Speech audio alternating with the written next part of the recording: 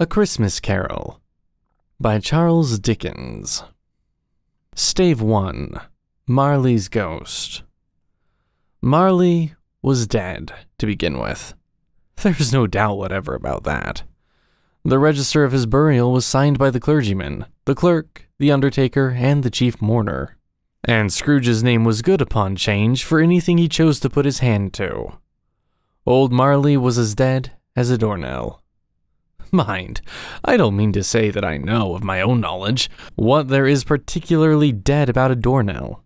I might have been inclined myself to regard a coffin nail as the deadest piece of ironmongery in the trade, but the wisdom of our ancestors is in the simile, and my unhallowed hand shall not disturb it, or the country's done for. You will, therefore, permit me to repeat emphatically that Marley was as dead as a doornail. Scrooge knew he was dead? Of course he did. How could it be otherwise? Scrooge and he were partners for I don't know how many years. Scrooge was his sole executor, his sole administrator, his sole assign, his sole residuary legatee, his sole friend, and sole mourner. And even Scrooge was not so dreadfully cut up by the sad event, but that he was an excellent man of business on the very day of the funeral, and solemnized it with an undoubted bargain. The mention of Marley's funeral brings me back to the point I started from. There's no doubt that Marley was dead. This must be distinctly understood, or nothing wonderful can come of the story I'm going to relate. If we were not perfectly convinced that Hamlet's father died before the play began, there would be nothing more remarkable in his taking a stroll at night, in an easterly wind upon his own ramparts, than there would be in any other middle-aged gentleman rashly turning out after dark in a breezy spot, say St. Paul's churchyard, for instance, literally to astonish his son's weak mind. Scrooge never painted out old Marley's name. There it stood, years afterwards, above the warehouse door. Scrooge and Marley. The firm was known as Scrooge and Marley. Sometimes people new to the business called Scrooge Scrooge, and sometimes Marley. But he answered to both names. It was all the same to him. Oh, but he was a tight-fisted hand to the grindstone, Scrooge. A squeezing, wrenching, grasping, scraping, clutching, covetous old sinner. Hard and sharp as flint from which no steel had ever struck out generous fire. Secret and self-contained, and solitary as an oyster. The cold within him froze his old features, nipped his pointed nose, shriveled his cheeks, stiffened his gait, made his eyes red, his thin lips blue, and spoke out shrewdly in his grating voice. A frosty rime was on his head, and on his eyebrows, and his wiry chin. He carried his own low temperature always about with him. He iced his office in the dog days, and didn't thought 1 degree at Christmas. External heat and cold had little influence on Scrooge. No warmth could warm, no wintry weather chill him. No wind that blew was bitterer than he. No falling snow was more intent upon its purpose, no pelting rain less open to entreaty. Foul weather didn't know where to have him. The heaviest rain and snow and hail and sleet could boast of the advantage over him in only one respect. They often came down handsomely, and Scrooge never did. Nobody ever stopped him in the street to say with gladsome looks, "My dear Scrooge, how are you? When will you come to see me?" No beggars implored him to bestow a trifle. No children asked him what it was o'clock. No man or woman ever once in all his life inquired the way to such and such a place of Scrooge. Even the blind men's dogs appeared to know him, and when they saw him coming on would tug their owners into doorways and up courts, and then would wag their tails as though they said, "No eye at all is better than an evil eye, dark master." But what did Scrooge care? It was the very thing he liked, to edge his way along the crowded paths of life, warning all human sympathy to keep its distance, was what the knowing ones call nuts to Scrooge. Once upon a time, of all the good days in the year on Christmas Eve, old Scrooge sat busy in his counting house. It was cold, bleak, biting weather, foggy withal, and he could hear the people in the court outside go wheezing up and down, beating their hands upon their breasts and stamping their feet upon the pavement stones to warm them. The city clocks had only just gone 3, and it was quite dark already. It had not been light all day, and candles were flaring in the windows of the neighboring offices like ruddy smears upon the palpable brown air. The fog came pouring in at every chink and keyhole, and was so dense without that although the court was of the narrowest, and houses opposite were mere phantoms, to see the dingy cloud come drooping down, obscuring everything, one might have thought that nature lived hard by, and was brewing on a large scale. The door of Scrooge's counting-house was open, that he might keep his eye upon his clerk, who in a dismal little cell beyond, a sort of tank, was copying letters. Scrooge had a very small fire, but the clerk's fire was so very much smaller that it looked like one coal. But he couldn't replenish it, for Scrooge kept the coal box in his own room, and so surely as the clerk came in with the shovel, the master predicted that it would be necessary for them to part. Wherefore the clerk put on his white comforter and tried to warm himself at the candle, in which effort, not being a man of strong imagination, he failed. "A Merry Christmas, Uncle! God save you!" cried a cheerful voice. It was the voice of Scrooge's nephew, who came upon him so quickly that this was the first intimation he had of his approach. "Bah!" said Scrooge. "Humbug!" He had so heated himself with rapid walking in the fog and frost, this nephew of Scrooge's, that he was all in a glow. His face was ruddy and handsome, his eyes sparkled, and his breath smoked again. "Christmas a humbug, Uncle," said Scrooge's nephew. "You don't mean that, I'm sure." "I do," said Scrooge. "Merry Christmas! What right have you to be merry? What reason have you to be merry? You're poor enough." "Come, then," returned the nephew gaily. "What right have you to be dismal? What reason have you to be morose? You're rich enough." Scrooge, having no better answer ready in the spur of the moment, said, "Bah!" again, and followed it up with, "Humbug." "Don't be cross, Uncle," said the nephew. "What else can I be?" returned the uncle, "when I live in such a world of fools as this? Merry Christmas! Out upon Merry Christmas! What's Christmas time to you but a time for paying bills without money? A time for finding yourself a year older but not an hour richer? A time for balancing your books and having every item in them through a round dozen a month presented dead against you? If I could work my will," said Scrooge indignantly, "every idiot who goes about with Merry Christmas on his lips should be boiled with his own pudding and buried with a stake of holly through his heart. He should." "Uncle," pleaded the nephew. "Nephew," returned the uncle sternly, "keep Christmas in your own way and let me keep it in mine." "Keep it?" repeated Scrooge's nephew. "But you don't keep it." "Let me leave it alone, then," said Scrooge. "Much good may it do you. Much good it has ever done you." "There are many things from which I might have derived good, by which I have not profited, I dare say," returned the nephew. "Christmas among the rest. But I am sure I have always thought of Christmas time, when it has come round, apart from the veneration due to its sacred name and origin, if anything belonging to it can be apart from that, as a good time. A kind, forgiving, charitable, pleasant time. The only time I know of, in the long calendar of the year, when men and women seem by one consent to open their shut-up hearts freely, and to think of people below them as if they really were fellow passengers to the grave, and not another race of creatures bound on other journeys. And therefore, Uncle, though it has never put a scrap of gold or silver in my pocket, I believe that it has done me good, and will do me good. And I say, God bless it." The clerk in the tank involuntarily applauded.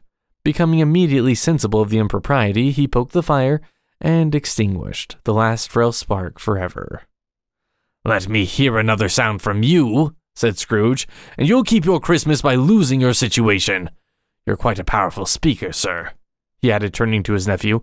"I wonder if you don't go into Parliament." "Don't be angry, Uncle. Come, dine with us tomorrow." Scrooge said that he would see him. Yes, indeed he did. He went the whole length of the expression, and said he would see him in that extremity first. "But why?" cried Scrooge's nephew. "Why?" "Why did you get married?" said Scrooge. "Because I fell in love." "Because you fell in love," growled Scrooge, as if that were the only one thing in the world more ridiculous than a Merry Christmas. "Good afternoon." "Nay, Uncle, but you never came to see me before that happened. Why give it as a reason for not coming now?" "Good afternoon," said Scrooge. I want nothing from you. I ask nothing of you. Why cannot we be friends? Good afternoon, said Scrooge. I am sorry, with all my heart, to find you so resolute. We have never had any quarrel to which I have been a party, but I've made the trial in homage to Christmas, and I'll keep my Christmas humor to the last. So, a Merry Christmas, Uncle. Good afternoon, said Scrooge. And a Happy New Year. Good afternoon, said Scrooge. His nephew left the room without an angry word, notwithstanding. He stopped at the outer door to bestow the greetings of the season on the clerk, who, cold as he was warmer than Scrooge, for he returned them cordially. There's another fellow, muttered Scrooge, who overheard him. My clerk with 15 shillings a week, and a wife and family talking about a Merry Christmas. I'll retire to Bedlam. This lunatic, in letting Scrooge's nephew out, had let 2 other people in. They were portly gentlemen, pleasant to behold, and now stood with their hats off in Scrooge's office. They had books and papers in their hands and bowed to him. Scrooge's and Marley's, I believe, said one of the gentlemen, referring to his list. Have I the pleasure of addressing Mr. Scrooge or Mr. Marley? Mr. Marley has been dead these 7 years, Scrooge replied. He died 7 years ago, this very night. We have no doubt his liberality is well represented by his surviving partner, said the gentleman, presenting his credentials. It certainly was, for they had been 2 kindred spirits. At the ominous word, liberality, Scrooge frowned, and shook his head and handed the credentials back. At this festive season of the year, Mr. Scrooge, said the gentleman, taking up a pen, it is more than usually desirable that we should make some slight provision for the poor and destitute, who suffer greatly at the present time. Many thousands are in want of common necessaries. Hundreds of thousands are in want of common comfort, sir. Are there no prisons? Asked Scrooge. Plenty of prisons, said the gentleman, laying down the pen again. And the union workhouses? Demanded Scrooge. Are they still in operation? They are, still, returned the gentleman. I wish I could say they were not. The treadmill and the poor law are in full vigor, then, said Scrooge. Both very busy, sir. No, I was afraid, from what you said at first, that something had occurred to stop them in their useful course, said Scrooge. I'm very glad to hear it. Under the impression that they scarcely furnish Christian cheer of mind or body to the multitude, returned the gentleman, a few of us are endeavoring to raise a fund to buy the poor some meat and drink, and means of warmth. We choose this time because it is a time of all others when want is keenly felt and abundance rejoices. What shall I put you down for? Nothing, Scrooge replied. You wish to be anonymous? I wish to be left alone, said Scrooge. Since you ask me what I wish, gentlemen, that is my answer. I don't make merry myself at Christmas, and I can't afford to make idle people merry. I help to support the establishments I have mentioned. They cost enough. And those who are badly off must go there. Many can't go there, and many would rather die. If they would rather die, said Scrooge, they'd better do it and decrease the surplus population. Besides, excuse me, I don't know that. But you might know it, observed the gentleman. It's not my business, Scrooge returned. It's enough for a man to understand his own business and not to interfere with other people's. Mine occupies me constantly. Good afternoon, gentlemen. Seeing clearly that it would be useless to pursue their point, the gentleman withdrew. Scrooge resumed his labors with an improved opinion of himself, and in a more facetious temper than was usual with him. Meanwhile, the fog and darkness thickened so that people ran about with flaring links, proffering their services to go before horses and carriages, and conduct them on their way. The ancient tower of a church, whose gruff old bell was always peeping slyly down at Scrooge out of a Gothic window in the wall, became invisible, and struck the hours and quarters in the clouds, with tremulous vibrations afterwards, as if its teeth were chattering in its frozen head up there. The cold became intense. In the main street, at the corner of the court, some laborers were repairing the gas pipes, and had lighted a great fire in a brazier, round which a party of ragged men and boys were gathered, warming their hands and winking their eyes before the blaze in rapture.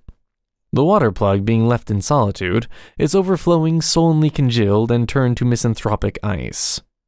The brightness of the shops, where holly sprigs and berries crackled in the lamp heat of the windows, made pale faces ruddy as they passed. Poulterers' and grocers' trades became a splendid joke, a glorious pageant, from which it was next to impossible to believe that such dull principles as bargain and sell had anything to do. The Lord Mayor, in the stronghold of the mighty mansion house, gave orders to his 50 cooks and butlers to keep Christmas as a Lord Mayor's household should, and even the little tailor, whom he had fined 5 shillings on the previous Monday for being drunk and bloodthirsty in the streets, stirred up tomorrow's pudding in his garret, while his lean wife and the baby sallied out to buy the beef. Foggier yet, and colder. Piercing, searching, biting cold. If the good St. Dunstan had but nipped the evil spirit's nose with a touch of such weather as that, instead of using his familiar weapons, then indeed he would have roared to lusty purpose. The owner of one scant young nose, gnawed and mumbled by the hungry cold as bones are gnawed by dogs, stooped down at Scrooge's keyhole to regale him with a Christmas carol. But at the first sound of "God bless ye merry gentlemen, may nothing you dismay," Scrooge seized the ruler with such energy of action that the singer fled in terror, leaving the keyhole to the fog and even more congenial frost. At length, the hour of shutting up the counting-house arrived.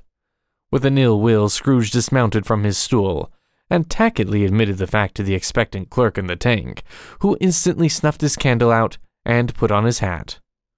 "You'll want all day tomorrow, I suppose?" said Scrooge. "If quite convenient, sir." "It's not convenient," said Scrooge, "and it's not fair. If I was to stop half a crown for it, you'd think yourself ill-used, I'll be bound." The clerk smiled faintly. "And yet," said Scrooge, "you don't think me ill-used when I pay a day's wages for no work." The clerk observed that it was only once a year. "A poor excuse for picking a man's pocket every 25th of December," said Scrooge, buttoning his greatcoat to the chin. "But I suppose you must have the whole day. Be here all the earlier next morning." The clerk promised that he would, and Scrooge walked out with a growl.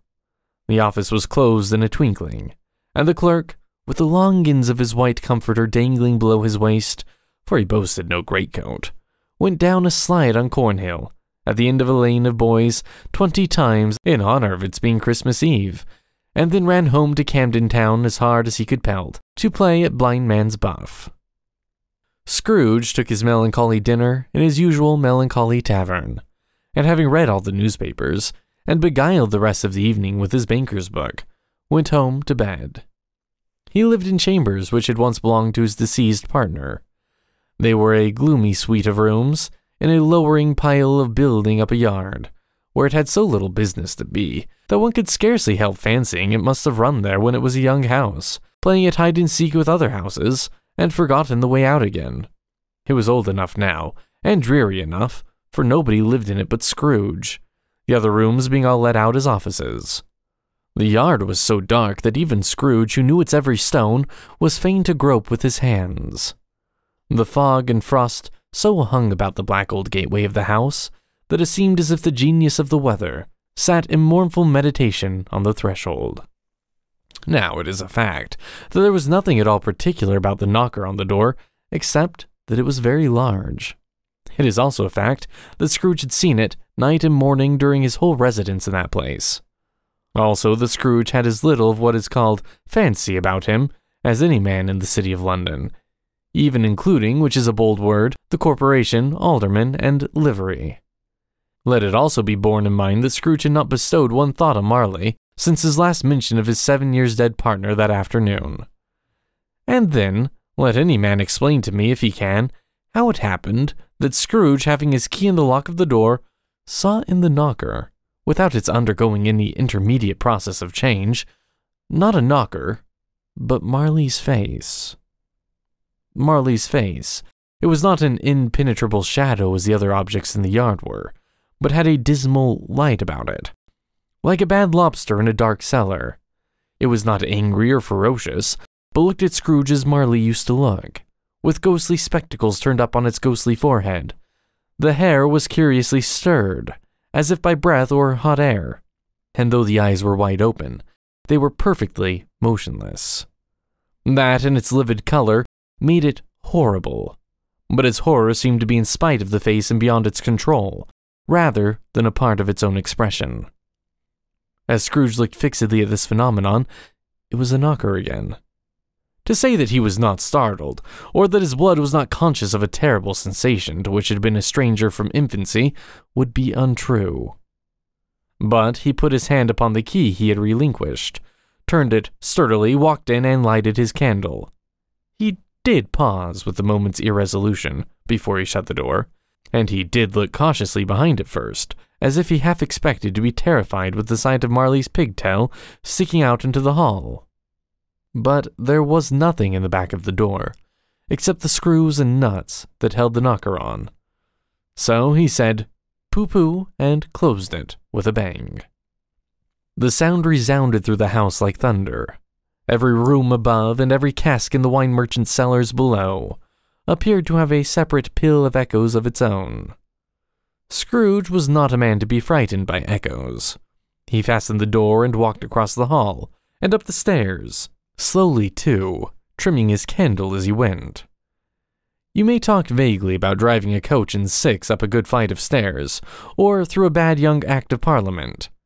But I mean to say you might have got a hearse up that staircase and taken it broadwise, with the splinter bar towards the wall and the door towards the balustrades, and done it easy.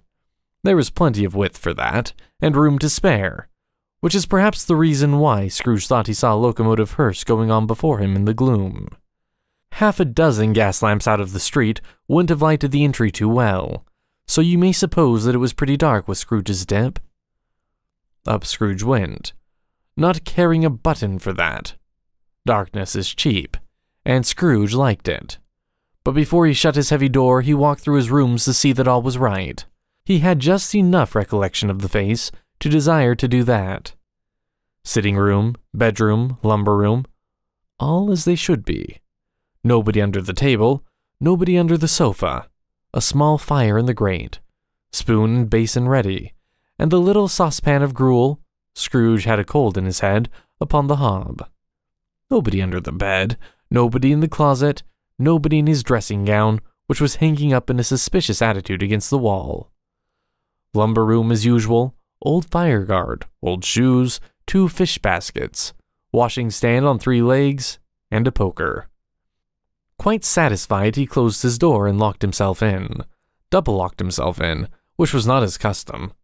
Thus secured against surprise, he took off his cravat, put on his dressing gown and slippers and his nightcap, and sat down before the fire to take his gruel. It was a very low fire indeed, nothing on such a bitter night.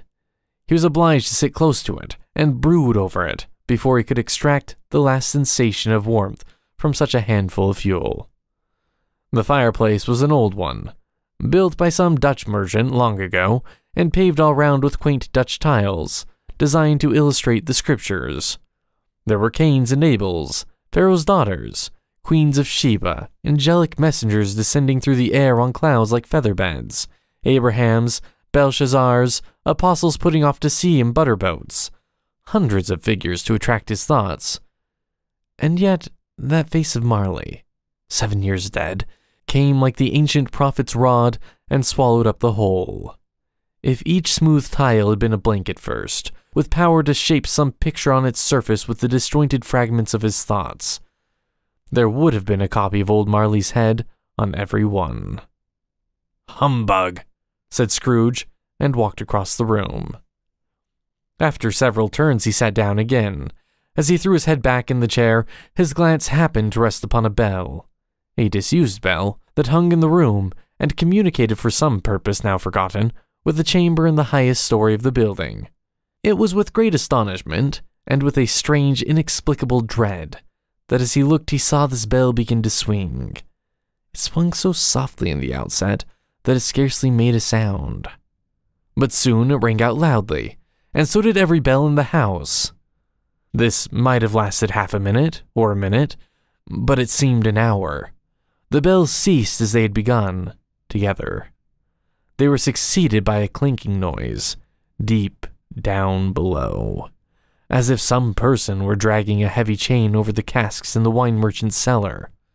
Scrooge then remembered to have heard that ghosts in haunted houses were described as dragging chains.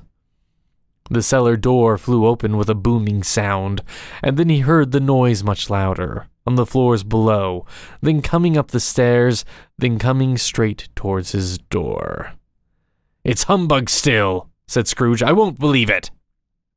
His color changed, though, when, without a pause, it came on through the heavy door and passed into the room before his eyes. Upon its coming in, the dying flame leaped up as though it cried, "I know him, Marley's ghost," and fell again. The same face, the very same. Marley in his pigtail, usual waistcoat, tights, and boots, the tassels on the latter bristling like his pigtail, and his coat skirts, and the hair upon his head. The chain he drew was clasped about his middle. It was long and wound about him like a tail, and it was made, for Scrooge observed it closely, of cash boxes, keys, padlocks, ledgers, deeds, and heavy purses wrought in steel. His body was transparent, so that Scrooge, observing him, and looking through his waistcoat, could see the 2 buttons on his coat beneath. Scrooge had often heard it said that Marley had no bowels, but he had never believed it until now. No, nor did he believe it even now, though he looked the phantom through and through, and saw it standing before him, though he felt the chilling influence of its death-cold eyes, and marked the very texture of the folded kerchief bound about its head and chin, which wrapper he had not observed before. He was still incredulous, and fought against his senses. "How now?" said Scrooge, caustic and cold as ever. "What do you want with me?" "Much." Marley's voice, no doubt about it. "Who are you?" "Ask me who I was." "Who were you, then?" said Scrooge, raising his voice. "You're particular for a shade." He was going to say, "to a shade," but substituted this as more appropriate. "In life I was your partner, Jacob Marley." Can you sit down?" asked Scrooge, looking doubtfully at him. "I can." "Do it, then." Scrooge asked the question because he didn't know whether a ghost so transparent might find himself in a condition to take a chair, and felt that in the event of its being impossible, it might involve the necessity of an embarrassing explanation. But the ghost sat down on the opposite side of the fireplace, as if he were quite used to it. "You don't believe in me?" observed the ghost. "I don't," said Scrooge. "What evidence would you have of my reality beyond that of your senses?" "I don't know," said Scrooge. "Why do you doubt your senses?" "Because," said Scrooge, "a little thing affects them. A slight disorder of the stomach makes them cheats. You may be an undigested bit of beef, a blot of mustard, a crumb of cheese, a fragment of an underdone potato. There's more of gravy than of grave about you, whatever you are." Scrooge was not much in the habit of cracking jokes, nor did he feel in his heart by any means waggish then. The truth is that he tried to be smart, as a means of distracting his own attention, and keeping down his terror, for the spectre's voice disturbed the very marrow in his bones. To sit, staring at those fixed glazed eyes, in silence for a moment, would play, Scrooge felt, the very deuce with him. There was something very awful, too, in the spectre's being provided with an infernal atmosphere of its own. Scrooge could not feel it himself, but this was clearly the case, for though the ghost sat perfectly motionless, its hair, and skirts, and tassels were still agitated, as by the hot vapor from an oven. "You see this toothpick?" said Scrooge, returning quickly to the charge, for the reason just assigned, and wishing, though it were only for a second, to divert the vision's stony gaze from himself. "I do," replied the ghost. "You are not looking at it?" said Scrooge. "But I see it," said the ghost, "notwithstanding." "Well," returned Scrooge, "I have but to swallow this, and be for the rest of my days persecuted by a legion of goblins, all of my own creation. Humbug, I tell you, humbug!" At this, the spirit raised a frightful cry, and shook its chain with such a dismal and appalling noise that Scrooge held on tight to his chair, to save himself from falling in a swoon. But how much greater was his horror, when the phantom, taking off the bandage round its head, as if it were too warm to wear indoors, its lower jaw dropped down upon its breast. Scrooge fell upon his knees and clasped his hands before his face. "Mercy!" he said. "Dreadful apparition, why do you trouble me?" "Man of the worldly mind," replied the ghost, "do you believe in me or not?" "I do," said Scrooge. "I must. But why do spirits walk the earth, and why do they come to me?"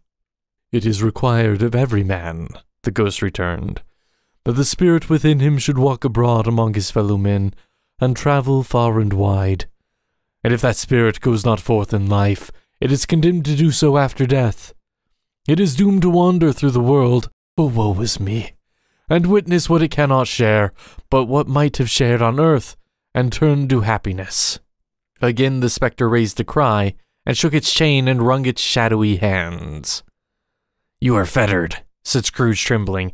"Tell me why." "I wear the chain I forged in life," replied the ghost. "I made it link by link and yard by yard. I girded it on of my own free will, and of my own free will I wore it. Is its pattern strange to you?" Scrooge trembled more and more. "Or would you know," pursued the ghost, "the weight and length of the strong coil you bear yourself? It was full as heavy and long as this 7 Christmas Eves ago. You have labored on it since. It is a ponderous chain." Scrooge glanced about him on the floor, in the expectation of finding himself surrounded by some 50 or 60 fathoms of iron cable, but he could see nothing. "Jacob," he said imploringly, "old Jacob Marley, tell me more. Speak comfort to me, Jacob."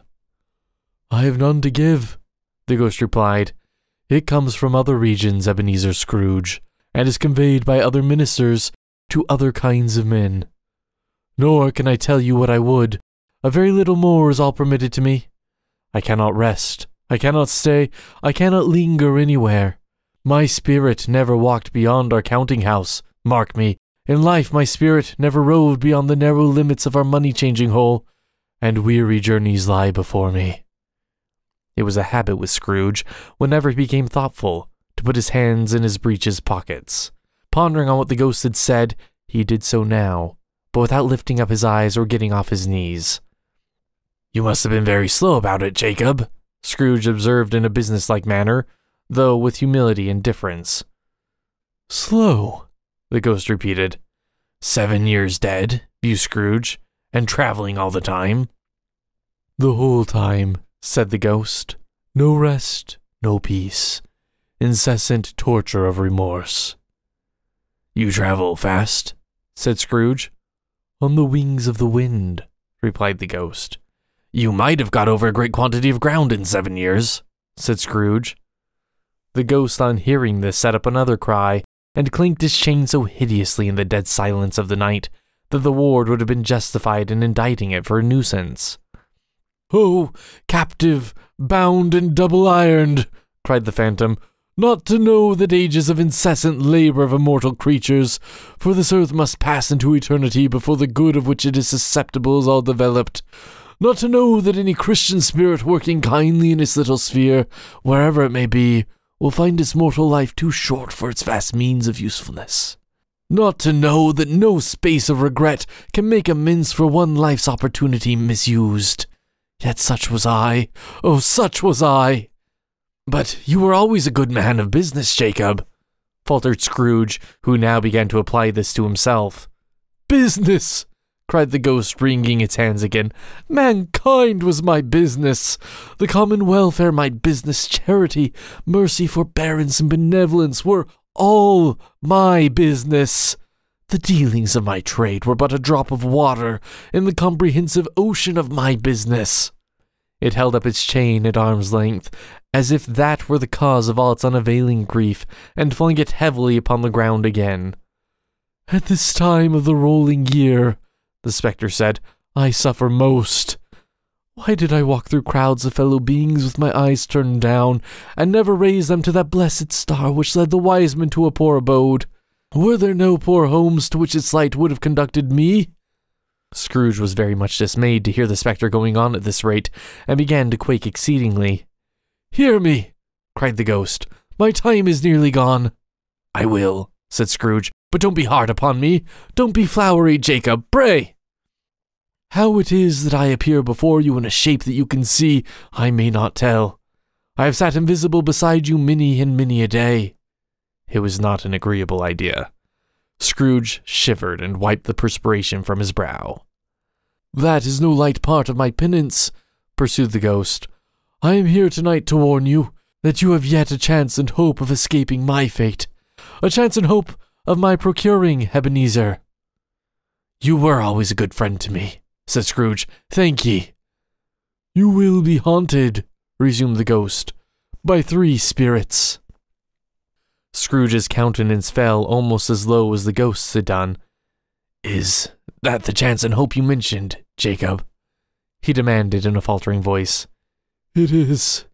I think I'd rather not," said Scrooge. "Without their visits," said the ghost, "you cannot hope to shun the path I tread. Expect the first tomorrow, when the bell tolls 1. "Couldn't I take 'em all at once and have it over, Jacob?" hinted Scrooge. "Expect the second on the next night at the same hour. The third upon the next night, when the last stroke of 12 has ceased to vibrate. Look to see me no more, and look that, for your own sake, you remember what has passed between us." When it had said these words, the spectre took its wrapper from the table and bound it round its head as before. Scrooge knew this by the smart sound its teeth made when the jaws were brought together by the bandage. He ventured to raise his eyes again, and found his supernatural visitor confronting him in an erect attitude, with its chain wound over and about its arm. The apparition walked backward from him, and at every step it took, the window raised itself a little, so that when the spectre reached it, it was wide open. It beckoned Scrooge to approach, which he did. When they were within 2 paces of each other, Marley's ghost held up its hand, warning him to come no nearer. Scrooge stopped. Not so much in obedience, as in surprise and fear. For on the raising of the hand he became sensible of confused noises in the air, incoherent sounds of lamentation and regret, wailings inexpressibly sorrowful and self-accusatory. The spectre, after listening for a moment, joined in the mournful dirge, and floated out upon the bleak, dark night. Scrooge followed to the window, desperate in his curiosity. He looked out. The air was filled with phantoms, wandering hither and thither in restless haste, moaning as they went. Every one of them wore chains like Marley's ghost. Some few, they might be guilty governments, were linked together. None were free. Many had been personally known to Scrooge in their lives. He had been quite familiar with one old ghost in a white waistcoat, with a monstrous iron safe attached to its ankle, who cried piteously at being unable to assist a wretched woman with an infant, whom it saw below upon a doorstep. The misery with them all was, clearly, that they sought to interfere for good in human matters, and had lost the power forever. Whether these creatures faded into mist, or mist enshrouded them, he could not tell.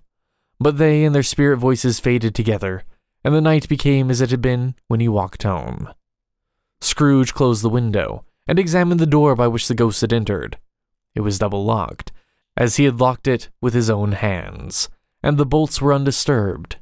He tried to say humbug, but stopped at the first syllable. And being, from the emotion he had undergone, or the fatigues of the day, or his glimpse of the invisible world, or the dull conversation of the ghost, or the lateness of the hour, much in need of repose, went straight to bed, without undressing, and fell asleep upon the instant. Stave 2. The first of the 3 spirits. When Scrooge awoke, it was so dark that looking out of bed, he could scarcely distinguish the transparent window from the opaque walls of his chamber. He was endeavoring to pierce the darkness with his ferret eyes when the chimes of a neighboring church struck the 4 quarters.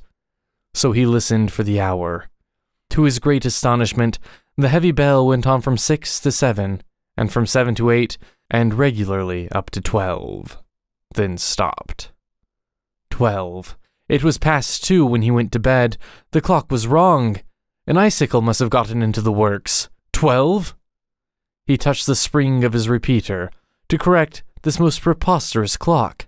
Its rapid little pulse beat 12, and stopped. "Why, it is impossible," said Scrooge, "that I can have slept through a whole day and far into another night. It isn't possible that anything has happened to the sun, and this is 12 at noon."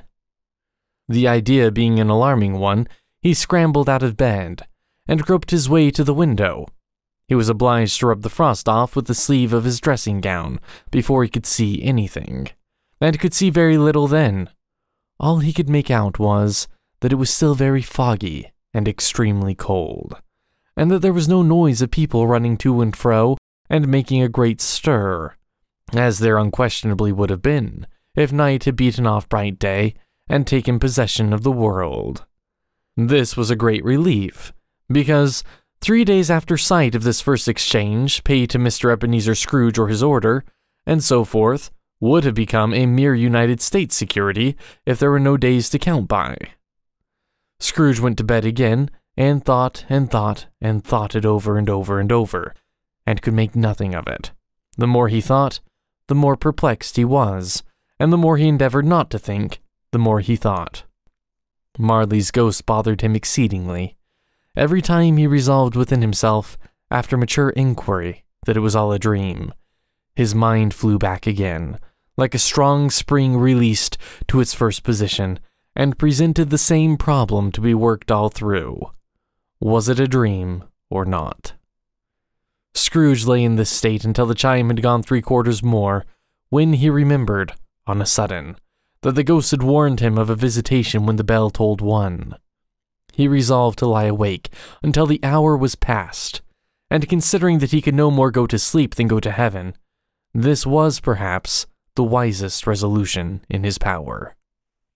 The quarter was so long that he was more than once convinced he must have sunk into a doze unconsciously, and missed the clock. At length, it broke upon his listening ear. Ding-dong.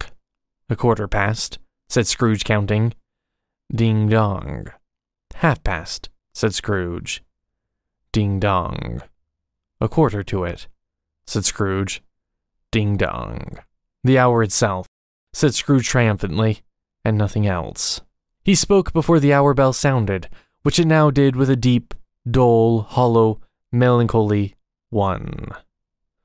Light flashed up in the room upon the instant, and the curtains of his bed were drawn. The curtains of his bed were drawn aside, I tell you, by a hand. Not the curtains at his feet, nor the curtains at his back, but those to which his face was addressed. The curtains of his bed were drawn aside, and Scrooge, starting up into a half-recumbent attitude, found himself face to face with the unearthly visitor who drew them. As close to it as I am now to you, and I am standing in the spirit at your elbow. It was a strange figure, like a child, yet not so like a child as like an old man, viewed through some supernatural medium, which gave him the appearance of having receded from the view, and being diminished to a child's proportions. Its hair, which hung about its neck and down its back, was white, as if its hold were of uncommon strength. Its legs and feet, most delicately formed, were, like those upper members, bare. It wore a tunic of the purest white, and round its waist was bound a lustrous belt, the sheen of which was beautiful. It held a branch of fresh green holly in its hand, and in singular contradiction of that wintry emblem, had its dress trimmed with summer flowers.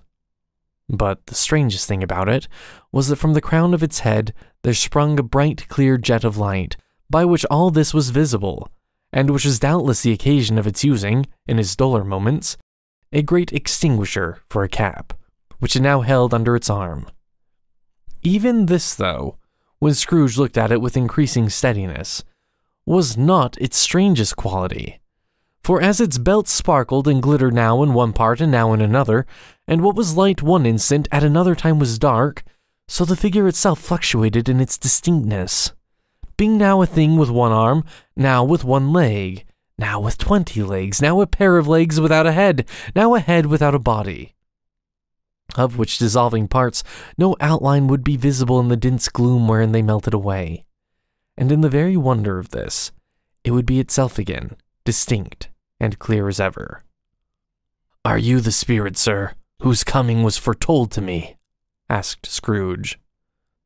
"I am." The voice was soft and gentle, singularly low, as if instead of being so close beside him, it were at a distance. "Who and what are you?" Scrooge demanded.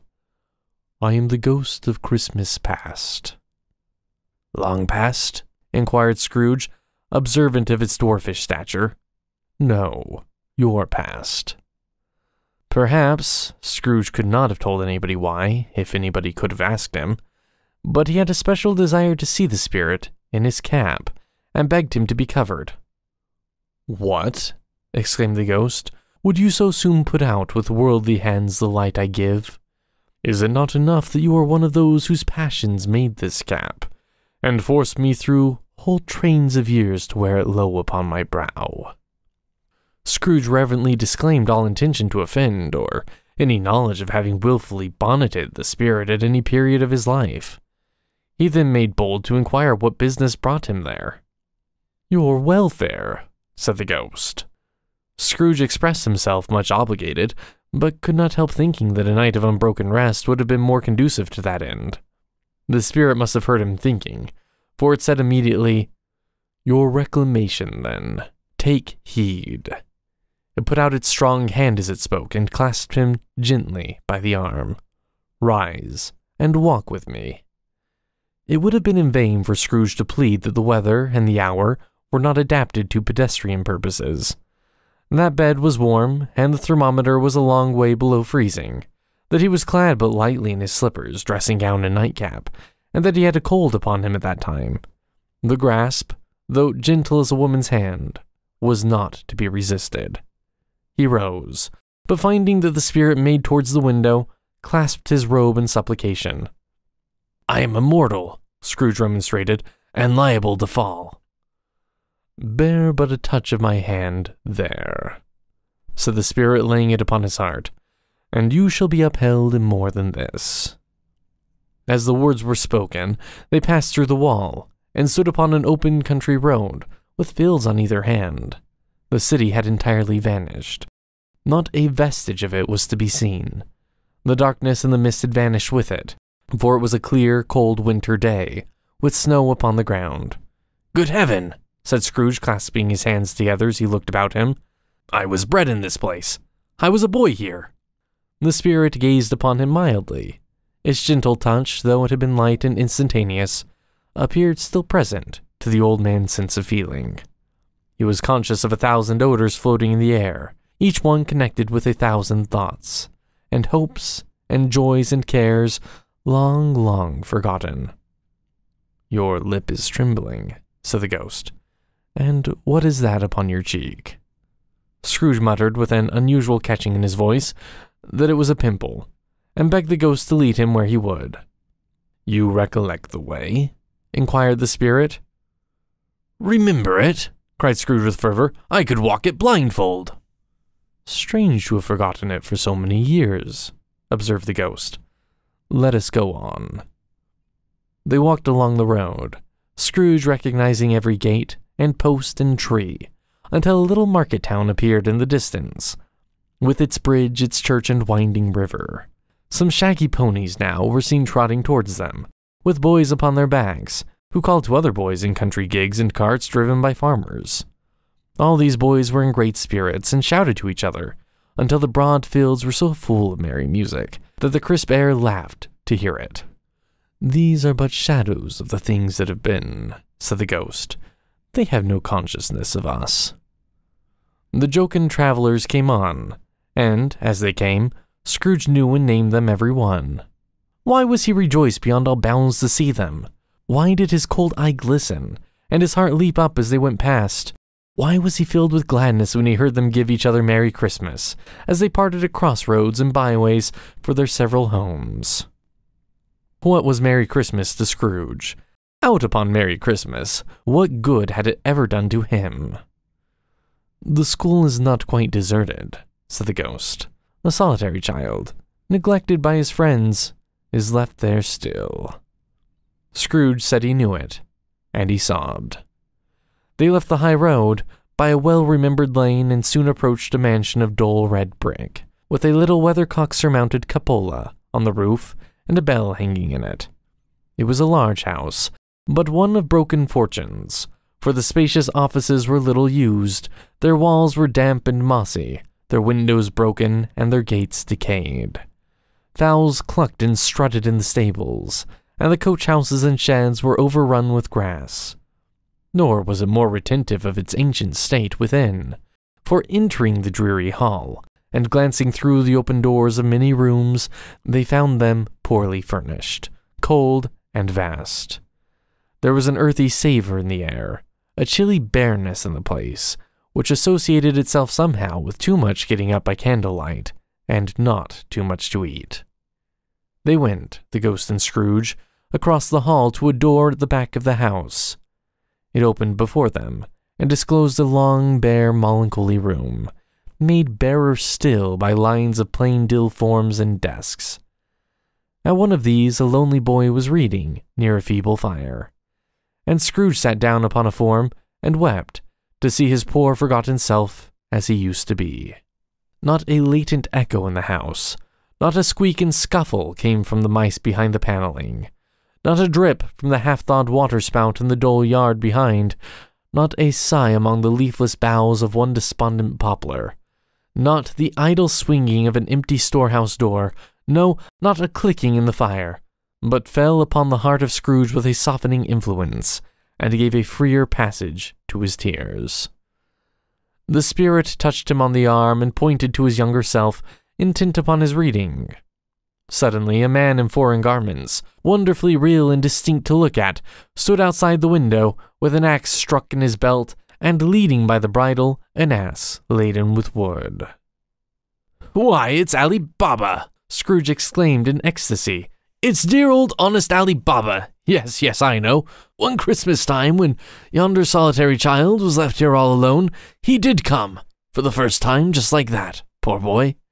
And Valentine," said Scrooge, "and his wild brother Orson, there they go. And what's his name, who was put down in his drawers asleep at the gate of Damascus. Don't you see him?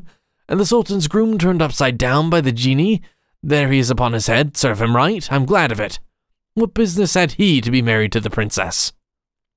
To hear Scrooge expending all the earnestness of his nature on such subjects, in a most extraordinary voice between laughing and crying, and to see his heightened and excited face, would have been a surprise to his business friends in the city, indeed. "There's the parrot," cried Scrooge. "Green body and yellow tail, with a thing like lettuce growing out of the top of his head. There he is. Poor Robin Crusoe, we called him, when he came home again after sailing round the island. Poor Robin Crusoe. Where have you been, Robin Crusoe? The man thought he was dreaming, but he wasn't. He was the parrot, you know. There goes Friday, running for his life to the little creek. Hello! Hoop! Hello!" Then, with a rigidity of transition, very foreign to his usual character, he said in pity for his former self, "Poor boy," and cried again. "I wish," Scrooge muttered, putting his hand in his pocket and looking about him, after drying his eyes with his cuff. "But it's too late now." "What is the matter?" asked the spirit. "Nothing," said Scrooge. "Nothing. There was a boy singing a Christmas carol at my door last night. I should like to have given him something, that's all." The ghost smiled thoughtfully and waved its hand, saying as it did so, "Let us see another Christmas." Scrooge's former self grew larger at the words, and the room became a little darker and more dirty. The panels shrunk, the windows cracked, fragments of plaster fell out of the ceiling, and the naked laths were shown instead. But how all this was brought about, Scrooge knew no more than you do. He only knew that it was quite correct, that everything had happened so, that there he was, alone again, when all the other boys had gone home for the jolly holidays. He was not reading now, but walking up and down despairingly. Scrooge looked at the ghost with a mournful shaking of his head, glanced anxiously towards the door. It opened, and a little girl much younger than the boy came darting in, and putting her arms about his neck, and often kissing him, addressed him as her dear, dear brother. "I've come to bring you home, dear brother," said the child, clapping her tiny hands and bending down to laugh. "To bring you home, home, home." "Home, little Fan," returned the boy. "Yes," said the child, brimful of glee. "Home for good and all. Home forever and ever. Father's so much kinder than he used to be. That home's like heaven. He spoke so gently to me one dear night when I was going to bed that I was not afraid to ask him once more if you might come home. And he said yes, you should, and sent me in a coach to bring you. And you're to be a man, said the child, opening her eyes, and are never to come back here. But first we're to be together all the Christmas long and have the merriest time in all the world. You are quite a woman, little Fan, exclaimed the boy. She clapped her hands and laughed and tried to touch his head, but being too little, laughed again, and stood on tiptoe to embrace him. Then she began to drag him, in her childish eagerness, towards the door, and he, nothing loath to go, accompanied her. A terrible voice in the hall cried, "Bring down Master Scrooge's box there!"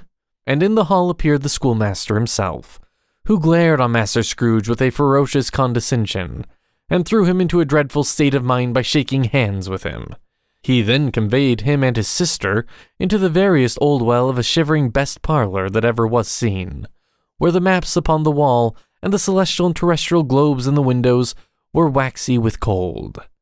Here he produced a decanter of curiously light wine, and a block of curiously heavy cake, and administered installments of those dainties to the young people at the same time, sending out a meager servant to offer a glass of something to the postboy, who answered that he thanked the gentleman, but if it was the same tap as he had tasted before, he had rather not. Master Scrooge's trunk being by this time tied onto the top of the chassis, the children bade the schoolmaster goodbye right willingly, and getting into it, drove gaily down the garden sweep, the quick wheels dashing the hoarfrost and snow from off the dark leaves of the evergreens like spray. Always a delicate creature, whom a breath might have withered, said the ghost, but she had a large heart. So she had, cried Scrooge. You're right. I will not gainsay it, spirit, God forbid. She died a woman, said the ghost, and had, as I think, children. One child, Scrooge returned. True, said the ghost, your nephew. Scrooge seemed uneasy in his mind, and answered briefly, yes. Although they had but that moment left the school behind them, they were now in the busy thoroughfares of a city, where shadowy passengers passed and repassed, where shadowy carts and coaches battled for the way, and all the strife and tumult of a real city were. It was made plain enough by the dressing of the shops that here too it was Christmas time again, but it was evening, and the streets were lighted up. The ghost stopped at a certain warehouse door, and asked Scrooge if he knew it. Know it, said Scrooge. I was apprenticed here. They went in. At sight of an old gentleman in a Welsh wig, sitting behind such a high desk that if he had been 2 inches taller, he must have knocked his head against the ceiling, Scrooge cried in great excitement, Why, it's old Fezziwig! Bless his heart, it's Fezziwig alive again! Old Fezziwig laid down his pen and looked up at the clock, which pointed to the hour of 7. He rubbed his hands, adjusted his capacious waistcoat, laughed all over himself from his shoes to his organ of benevolence, and called out in a comfortable, oily, rich, fat, jovial voice, Yo-ho there, Ebenezer, Dick! Scrooge's former self, now grown a young man, came briskly in accompanied by his fellow apprentice. Dick Wilkins, to be sure, said Scrooge to the ghost. Bless me, yes, there he is. He was very much attached to me, was Dick. Poor Dick, dear, dear. Yo-ho, my boys, said Fezziwig. No more work tonight, Christmas Eve, Dick. Christmas Ebenezer. Let's have the shutters up, cried old Fezziwig with a sharp clap of his hands, before a man can say Jack Robinson. You wouldn't believe how those two fellows went at it. They charged into the street with the shutters. 1, 2, 3, had 'em up in their places.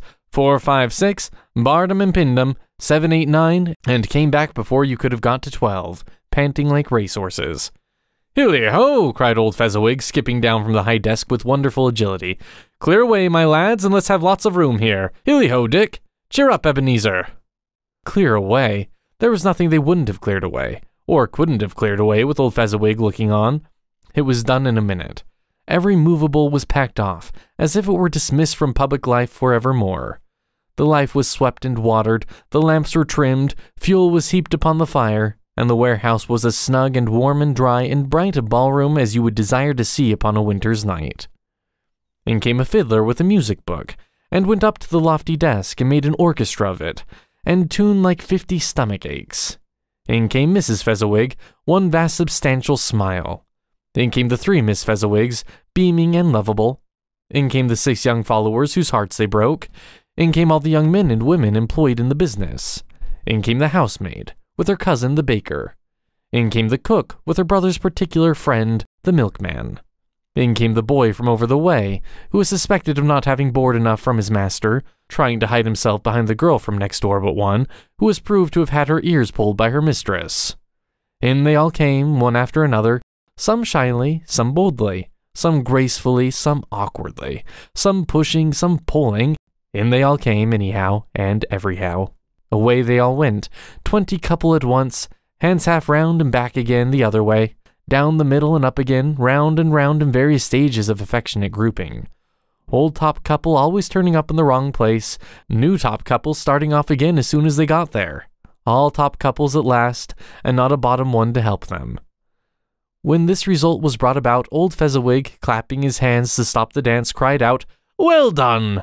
And the fiddler plunged his hot face into a pot of porter, especially provided for that purpose.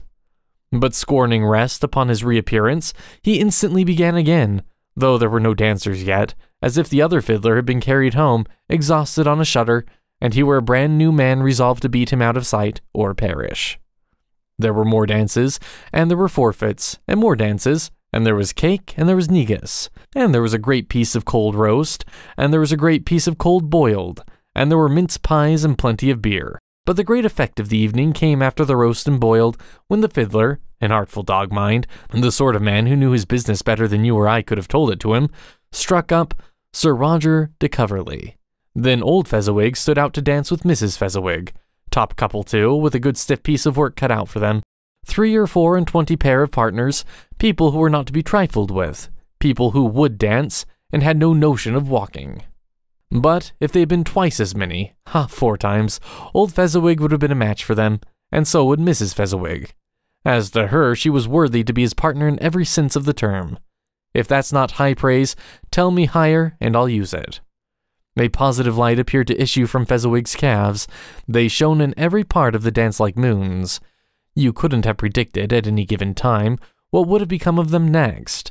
And when old Fezziwig and Mrs. Fezziwig had gone all through the dance, advance and retire, both hands to your partner, bow and curtsy, corkscrew, thread the needle, and back again to your place, Fezziwig cut so deftly that he appeared to wink with his legs, and came upon his feet again without a stagger. When the clock struck 11, this domestic ball broke up. Mr. and Mrs. Fezziwig took their stations, one on either side of the door, and shaking hands with every person individually as he or she went out, wished him or her a Merry Christmas. When everybody had retired, but the 2 prentices, they did the same to them, and thus the cheerful voices died away, and the lads were left to their beds, which were under a counter in the back shop. During the whole of this time, Scrooge had acted like a man out of his wits. His heart and soul were in the scene, and with his former self. He corroborated everything, remembered everything, enjoyed everything, and underwent the strangest agitation. It was not until now, when the bright faces of his former self and Dick were turned from them, that he remembered the ghost, and became conscious that it was looking full upon him, while the light upon its head burnt very clear. "A small matter," said the ghost, "to make these silly folks so full of gratitude." "Small," echoed Scrooge. The spirit signed to him to listen to the 2 apprentices, who were pouring out their hearts in praise of Fezziwig, and when he had done so, said, "Why, is it not?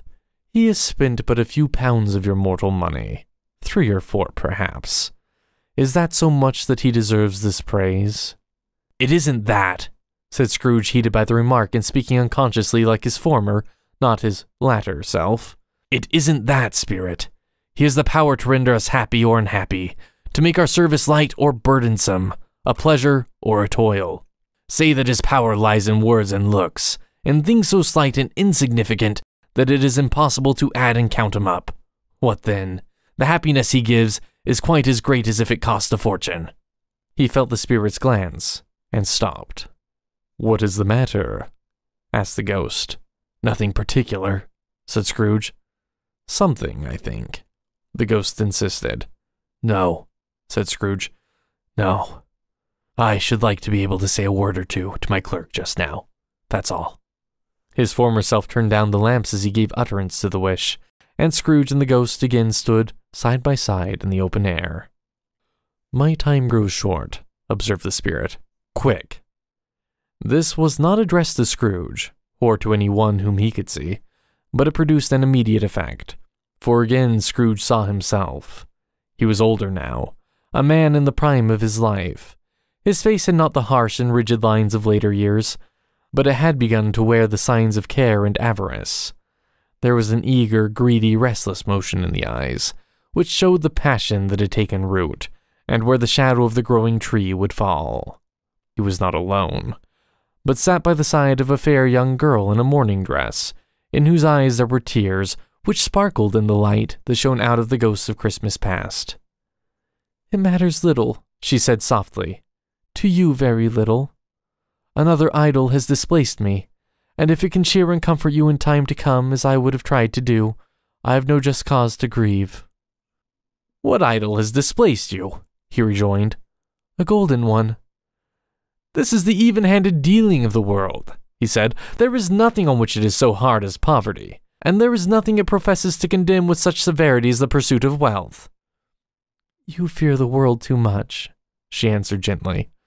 "All your other hopes have merged into the hope of being beyond the chance of its sordid reproach. I have seen your nobler aspirations fall off one by one until the master passion, gain, engrosses you. Have I not?" "What then?" he retorted. "Even if I have grown so much wiser, what then? I am not changed towards you." She shook her head. "Am I?" "Our contract is an old one.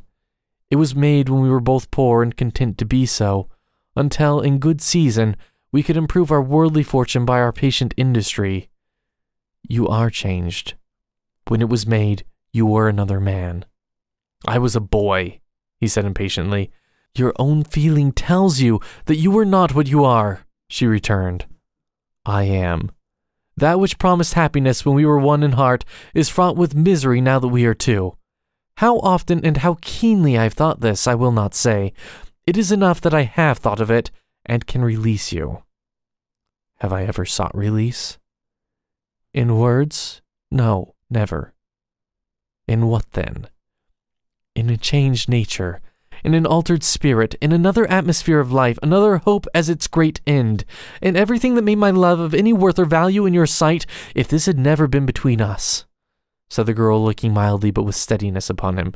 "Tell me, would you seek me out and try to win me now?" "Ah, no." He seemed to yield to the justice of the supposition, in spite of himself. But he said with a struggle, "You think not." "I would gladly think otherwise if I could," she answered. "Heaven knows, when I have learned a truth like this, I know how strong and irresistible it must be. But if you were free today, tomorrow, yesterday, can even I believe that you would choose a dowerless girl, you who, in your very confidence with her, weigh everything by gain, or choosing her, if for a moment you were false enough to your one guiding principle to do so, do I not know that your repentance and regret would surely follow?" "I do, and I release you, with a full heart, for the love of him you once were." He was about to speak, but with her head turned from him, she resumed. "You may, the memory of what is past half makes me hope you will, have pain in this. A very, very brief time, and you will dismiss the recollection of it, gladly, as an unprofitable dream, from which it happened well that you awoke. May you be happy in the life you have chosen." She left him, and they parted. "Spirit," said Scrooge, "show me no more. Conduct me home. Why do you delight to torture me?" "One shadow more," exclaimed the ghost. "No more," cried Scrooge. "No more. I don't wish to see it. Show me no more." But the relentless ghost pinioned him in both his arms, and forced him to observe what happened next. They were in another scene and place. A room, not very large or handsome, but full of comfort. Near to the winter fire sat a beautiful young girl, so like that last that Scrooge believed it was the same, until he saw her, now a comely matron, sitting opposite her daughter. The noise in this room was perfectly tumultuous, for there were more children there than Scrooge in his agitated state of mind could count. And unlike the celebrated herd in the poem, they were not 40 children conducting themselves like one, but every child was conducting itself like 40. The consequences were uproarious beyond belief, but no one seemed to care. On the contrary, the mother and daughter laughed heartily and enjoyed it very much, and the latter, soon beginning to mingle in the sports, got pillaged by the young brigands most ruthlessly. What would I not have given to be one of them? Though I never could have been so rude, no. I wouldn't for the wealth of all the world have crushed that braided hair and torn it down, and for the precious little shoe, I wouldn't have plucked it off, God bless my soul, to save my life. As to measuring her waist in sport as they did, bold young brood, I couldn't have done it. I should have expected my arm to have gotten round it for a punishment, and never come straight again. And yet I should have dearly liked, I own, to have touched her lips, to have questioned her, that she might have opened them, to have looked upon the lashes of her downcast eyes and never raised a blush, to have let loose waves of hair, an inch of which would be a keepsake beyond price.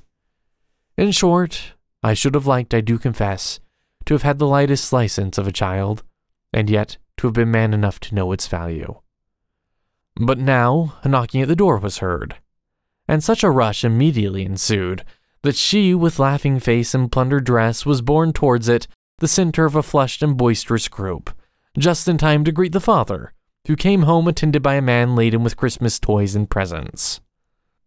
Then the shouting and the struggling and the onslaught that was made on the defenseless porter, the scaling him with chairs for ladders to dive into his pockets, despoil him of brown paper parcels, hold on tight by his cravat, hug him round his neck, pummel his back, and kick his legs in irrepressible affection. The shouts of wonder and delight with which the development of every package was received. The terrible announcement that the baby had been taken in the act of putting a doll's frying pan into his mouth, and was more than suspected of having swallowed a fictitious turkey, glued on a wooden platter. The immense relief of finding this a false alarm, the joy and gratitude and ecstasy, they were all indescribable alike. It is enough that by degrees the children and their emotions got out of the parlor, and by one stair at a time up to the top of the house, where they went to bed, and so subsided. And now Scrooge looked on more attentively than ever, when the master of the house, having his daughter leaning fondly on him, sat down with her and her mother in his own fireside, and when he thought that such another creature quite as graceful and as full of promise might have called him father, and been a springtime in the haggard winter of his life, his sight grew very dim indeed.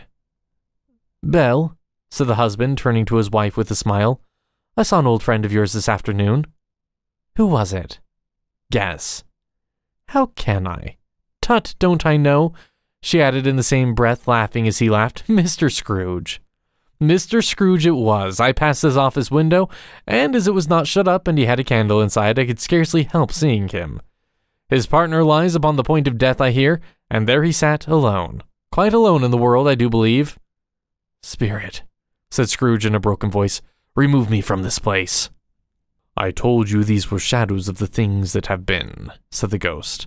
"That they are what they are. Do not blame me." "Remove me!" Scrooge exclaimed. "I cannot bear it." He turned upon the ghost, and seeing that it looked upon him with a face in which, in some strange way, there were fragments of all the faces it had shown him, wrestled with it. "Leave me! Take me back! Haunt me no longer!" In the struggle, if that can be called a struggle, in which the ghost, with no visible resistance on its own part, was undisturbed by any effort of its adversary, Scrooge observed that its light was burning higher and bright, and dimly connecting that with its influence over him, he seized the extinguisher cap, and by a sudden action pressed it down upon its head. The spirit dropped beneath it, so that the extinguisher covered its whole form, but though Scrooge pressed it down with all his force, he could not hide the light, which streamed from under it in an unbroken flood upon the ground. He was conscious of being exhausted, and overcome by an irresistible drowsiness, and further, of being in his own bedroom. He gave the cap a parting squeeze, in which his hand relaxed, and had barely time to reel to bed before he sank into a heavy sleep. Stave 3. The second of the three spirits. Awaking in the middle of a prodigiously tough snore, and sitting up in bed to get his thoughts together, Scrooge had no occasion to be told that the bell was again upon the stroke of 1. He felt that he was restored to consciousness in the right nick of time, for the especial purpose of holding a conference with the second messenger dispatched to him through Jacob Marley's intervention. But finding that he turned uncomfortably cold when he began to wonder which of his curtains this new spectre would draw back, he put them every one aside with his own hands, and lying down again established a sharp lookout all round the bed, for he wished to challenge the spirit on the moment of its appearance, and did not wish to be taken by surprise and made nervous. Gentlemen of the free and easy sort, who plumb themselves on being acquainted with a move or two, and being usually equal to the time of day, express the wide range of their capacity for adventure by observing that they are good for anything from pitch and toss to manslaughter, between which opposite extremes, no doubt, there lies a tolerably wide and comprehensive range of subjects. Without venturing for Scrooge quite so heartily as this, I don't mind calling on you to believe that he was ready for a good broad field of strange appearances, and that nothing between a baby and rhinoceros would have astonished him very much. Now, being prepared for almost anything, he was not by any means prepared for nothing, and consequently, when the bell struck 1, and no shape appeared, he was taken with a violent fit of trembling. 5 minutes, 10 minutes, a quarter of an hour went by, yet nothing came. All this time he lay upon his bed, the very core and center of a blaze of ruddy light, which streamed upon it when the clock proclaimed the hour, and which, being only light, was more alarming than a dozen ghosts, as he was powerless to make out what it meant, or would be at, and was sometimes apprehensive that he might be at the very moment an interesting case of spontaneous combustion, without having the consolation of knowing it. At last, however, he began to think, as you or I would have thought at first, for it is always the person not in the predicament who knows what ought to have been done in it, and would unquestionably have done it too, at least I say, he began to think that the source and secret of this ghostly light might be in the adjoining room, from whence, on further tracing it, it seemed to shine. This idea taking full possession of his mind, he got up softly and shuffled in his slippers to the door. The moment Scrooge's hand was on the lock, a strange voice called him by his name and bade him enter. He obeyed. It was his own room, there was no doubt about that, but it had undergone a surprising transformation. The walls and ceiling were so hung with living green that it looked a perfect grove, from every part of which bright gleaming berries glistened. The crisp leaves of holly, mistletoe, and ivy reflected back the light, as if so many little mirrors had been scattered there, and such a mighty blaze went roaring up the chimney, as that dull petrification of a hearth had never known in Scrooge's time or Marley's, or for many and many a winter season gone. Heaped up on the floor, to form a kind of throne, were turkeys, geese, game, poultry, brawn, great joints of meat, sucking pigs, long wreaths of sausages, mince pies, plum puddings, barrels of oysters, red-hot chestnuts, cherry-cheeked apples, juicy oranges, luscious pears, immense 12th cakes, and seething bowls of punch that made the chamber dim with their delicious steam. In easy state upon this couch there sat a jolly giant, glorious to see, who bore a glowing torch in shape not unlike Plenty's horn, and held it up, high up, to shed its light on Scrooge as he came peeping round the door. "Come in!" exclaimed the ghost. "Come in, and know me better, man." Scrooge entered timidly and hung his head before the spirit. He was not the dogged Scrooge he had been, and though the spirit's eyes were clear and kind, he did not like to meet them. "I am the ghost of Christmas present," said the spirit. "Look upon me." Scrooge reverently did so. It was clothed in one simple green robe or mantle, bordered with white fur. This garment hung so loosely on the figure that its capacious breast was bare, as if disdaining to be warped or concealed by any artifice. Its feet, observable beneath the ample folds of the garment, were also bare, and on its head it wore no other covering than a holly wreath, set here and there with shining icicles. Its dark brown curls were long and free as its genial face, its sparkling eye, its open hand, its cheery voice, its unconstrained demeanor, and its joyful air. Girded round its middle was an antique scabbard, but no sword was in it, and the ancient sheath was eaten up with rust. "You have never seen the like of me before," exclaimed the spirit. "Never," Scrooge made answer to it. have never walked forth with the younger members of my family, meaning, for I am very young, my elder brothers born in these later years, pursued the phantom. I don't think I have, said Scrooge. I'm afraid I have not. Have you had many brothers, Spirit? More than 1,800, said the ghost. A tremendous family to provide for, muttered Scrooge. The ghost of Christmas Present rose. Spirit, said Scrooge submissively, conduct me where you will. I went forth last night on compulsion, and I learnt a lesson which is working now. Tonight, if you have aught to teach me, let me profit by it. Touch my robe. Scrooge did as he was told, and held it fast. Holly, mistletoe, red berries, ivy, turkeys, geese, game, poultry, brawn, meat, pigs, sausages, oysters, pies, puddings, fruit, and punch all vanished instantly. So did the room, the fire, the ruddy glow, the hour of night. And they stood in the city streets on Christmas morning, where, for the weather was severe, the people made a rough, but brisk and not unpleasant kind of music, in scraping the snow from the pavement in front of their dwellings, and from the tops of their houses, whence it was mad delight to the boys to see it come plumping down into the road below, and splitting into artificial little snowstorms. The house fronts looked black enough, and the windows blacker, contrasting with the smooth white sheet of snow upon the roofs, and with the dirtier snow upon the ground, which last deposit had been plowed up in deep furrows by the heavy wheels of carts and wagons. Furrows that crossed and recrossed each other hundreds of times, where the great streets branched off, and made intricate channels, hard to trace in the thick yellow mud and icy water. The sky was gloomy, and the shortest streets were choked up with a dingy mist, half thawed, half frozen, whose heavier particles descended in a shower of sooty atoms, as if all the chimneys in Great Britain had, by one consent, caught fire, and were blazing away to their dear heart's content. There was nothing very cheerful in the climate or the town, and yet was there an air of cheerfulness abroad that the clearest summer air and brightest summer sun might have endeavored to diffuse in vain. For the people who were shoveling away on the housetops were jovial and full of glee, calling out to one another from the parapets, and now and then exchanging a facetious snowball. Better-natured missile far than many a wordy jest, laughing heartily if it went right, and not less heartily if it went wrong. The poulterers' shops were still half open, and the fruiterers were radiant in their glory. There were great, round, pot-bellied baskets of chestnuts, shaped like the waistcoats of jolly old gentlemen, lolling at the doors, and tumbling out into the street in their apoplectic opulence.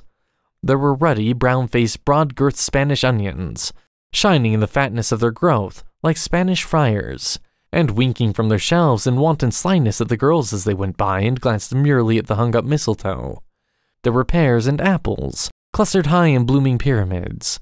There were bunches of grapes, made in the shopkeeper's benevolence to dangle from conspicuous hooks, that people's mouths might water gratis as they passed. There were piles of filberts, mossy and brown, recalling in their fragrance ancient walks among the woods, and pleasant shufflings ankle-deep through withered leaves.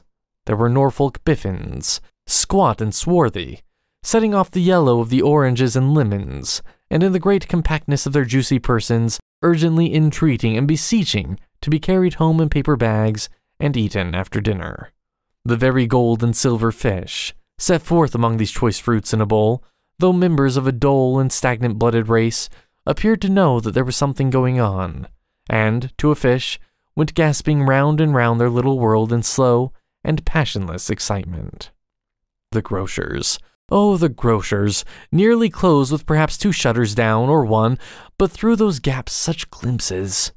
It was not alone that the skells descending on the counter made a merry sound, or that the twine and roller parted company so briskly, or that the canisters were rattled up and down like juggling tricks, or even the blended scents of tea and coffee were so grateful to the nose, or even that the raisins were so plentiful and rare, the almonds so extremely white, the sticks of cinnamon so long and straight, the other spices so delicious, the candied fruit so caked and spotted with molten sugar, as to make the coldest lookers-on feel faint and subsequently bilious.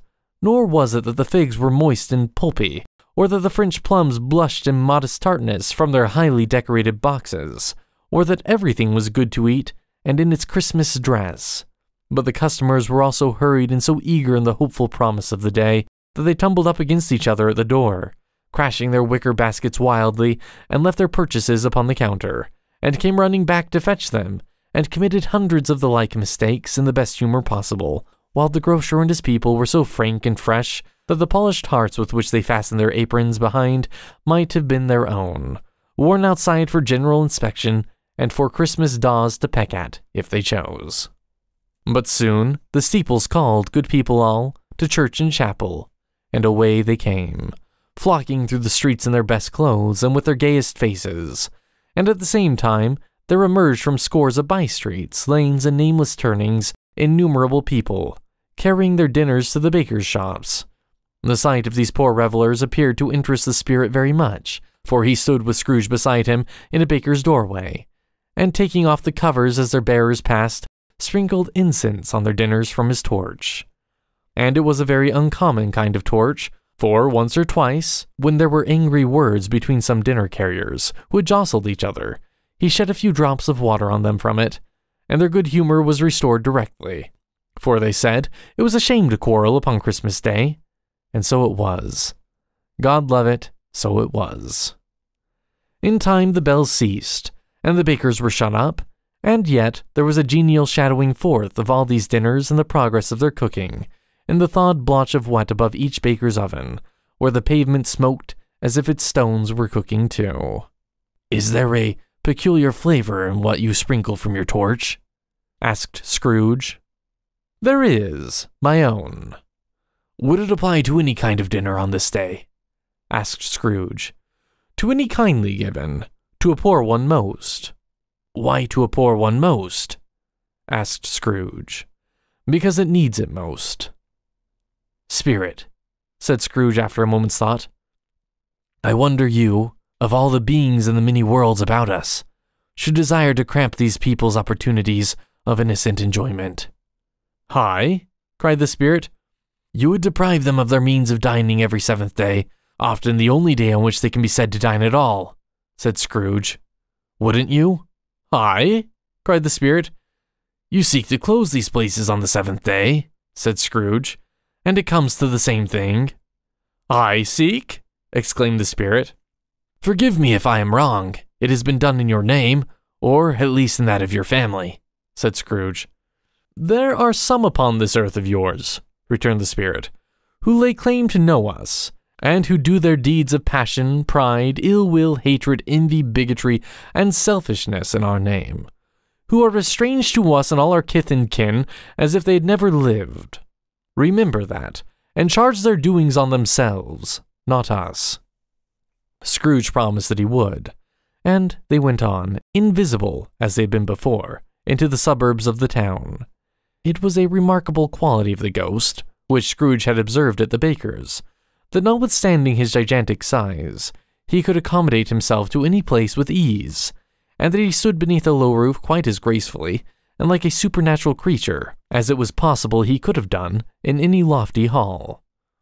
And perhaps it was the pleasure the good spirit had in showing off this power of his, or else it was his own kind, generous, hearty nature, and his sympathy with all poor men, that led him straight to Scrooge's clerks, for there he went, and took Scrooge with him, holding to his robe, and on the threshold of the door the spirit smiled, and stopped to bless Bob Cratchit's dwelling with the sprinkling of his torch.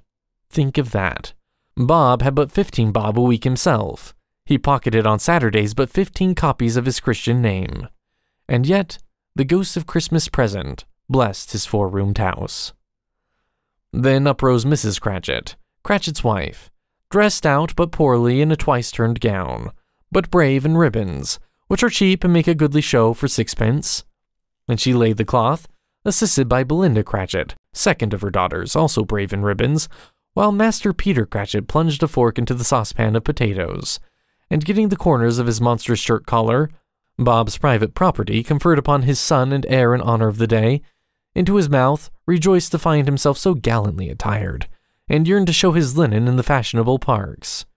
And now 2 smaller Cratchits, boy and girl, came tearing in, screaming that outside the baker's they had smelt the goose, and known it for their own, and basking in luxurious thoughts of sage and onion, these young Cratchits danced about the table, and exalted Master Peter Cratchit to the skies, while he, not proud although his collars nearly choked him, blew the fire, until the slow potatoes bubbling up knocked loudly at the saucepan lid to be let out and peeled.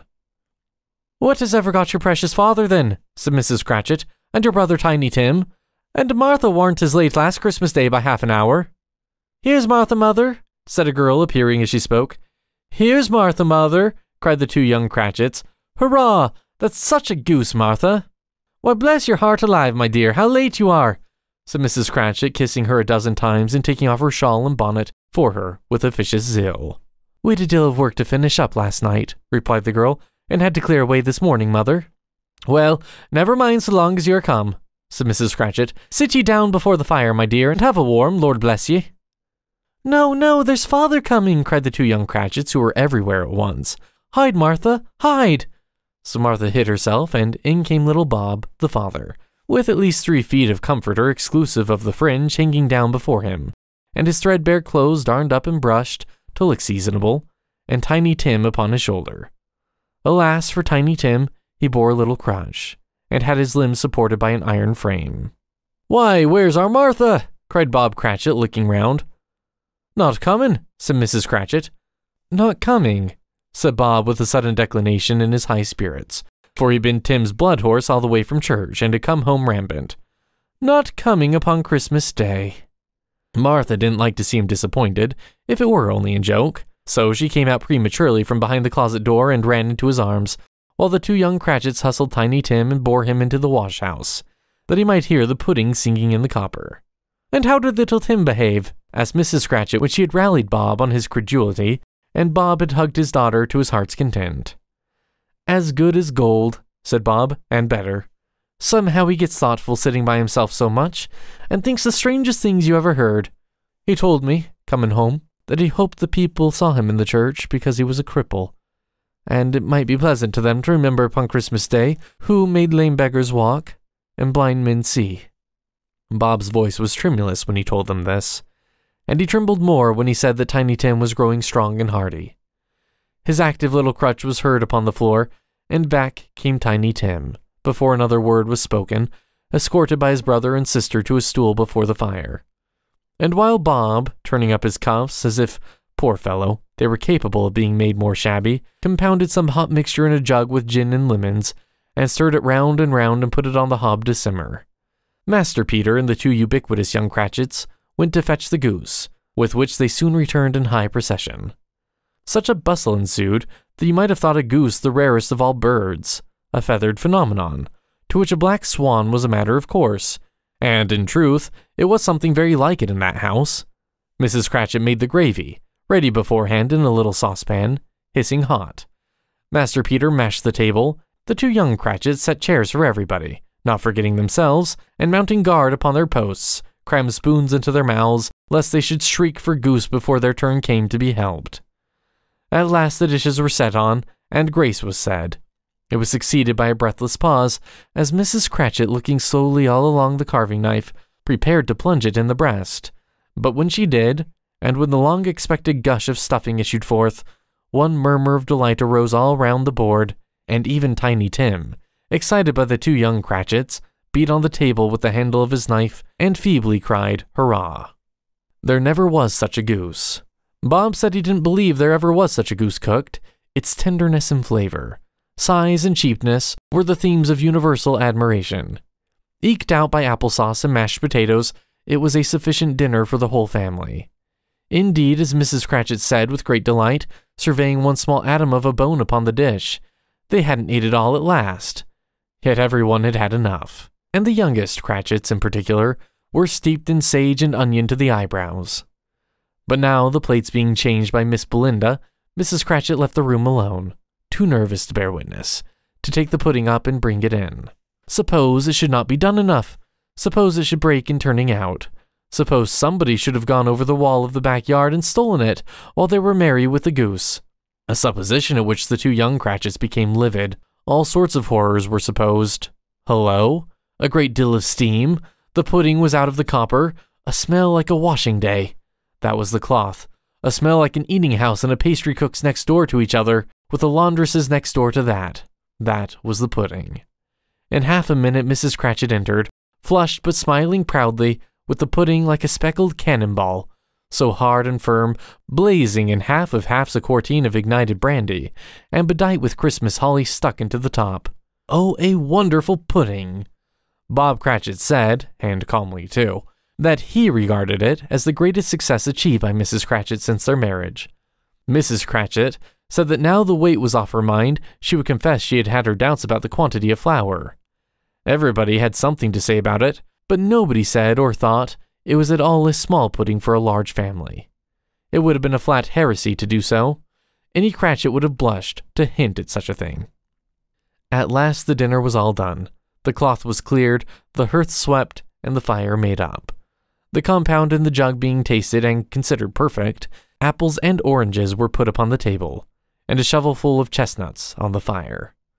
Then all the Cratchit family drew round the hearth in what Bob Cratchit called a circle, meaning half a one, and at Bob Cratchit's elbow stood the family display of glass, 2 tumblers, and a custard cup without a handle.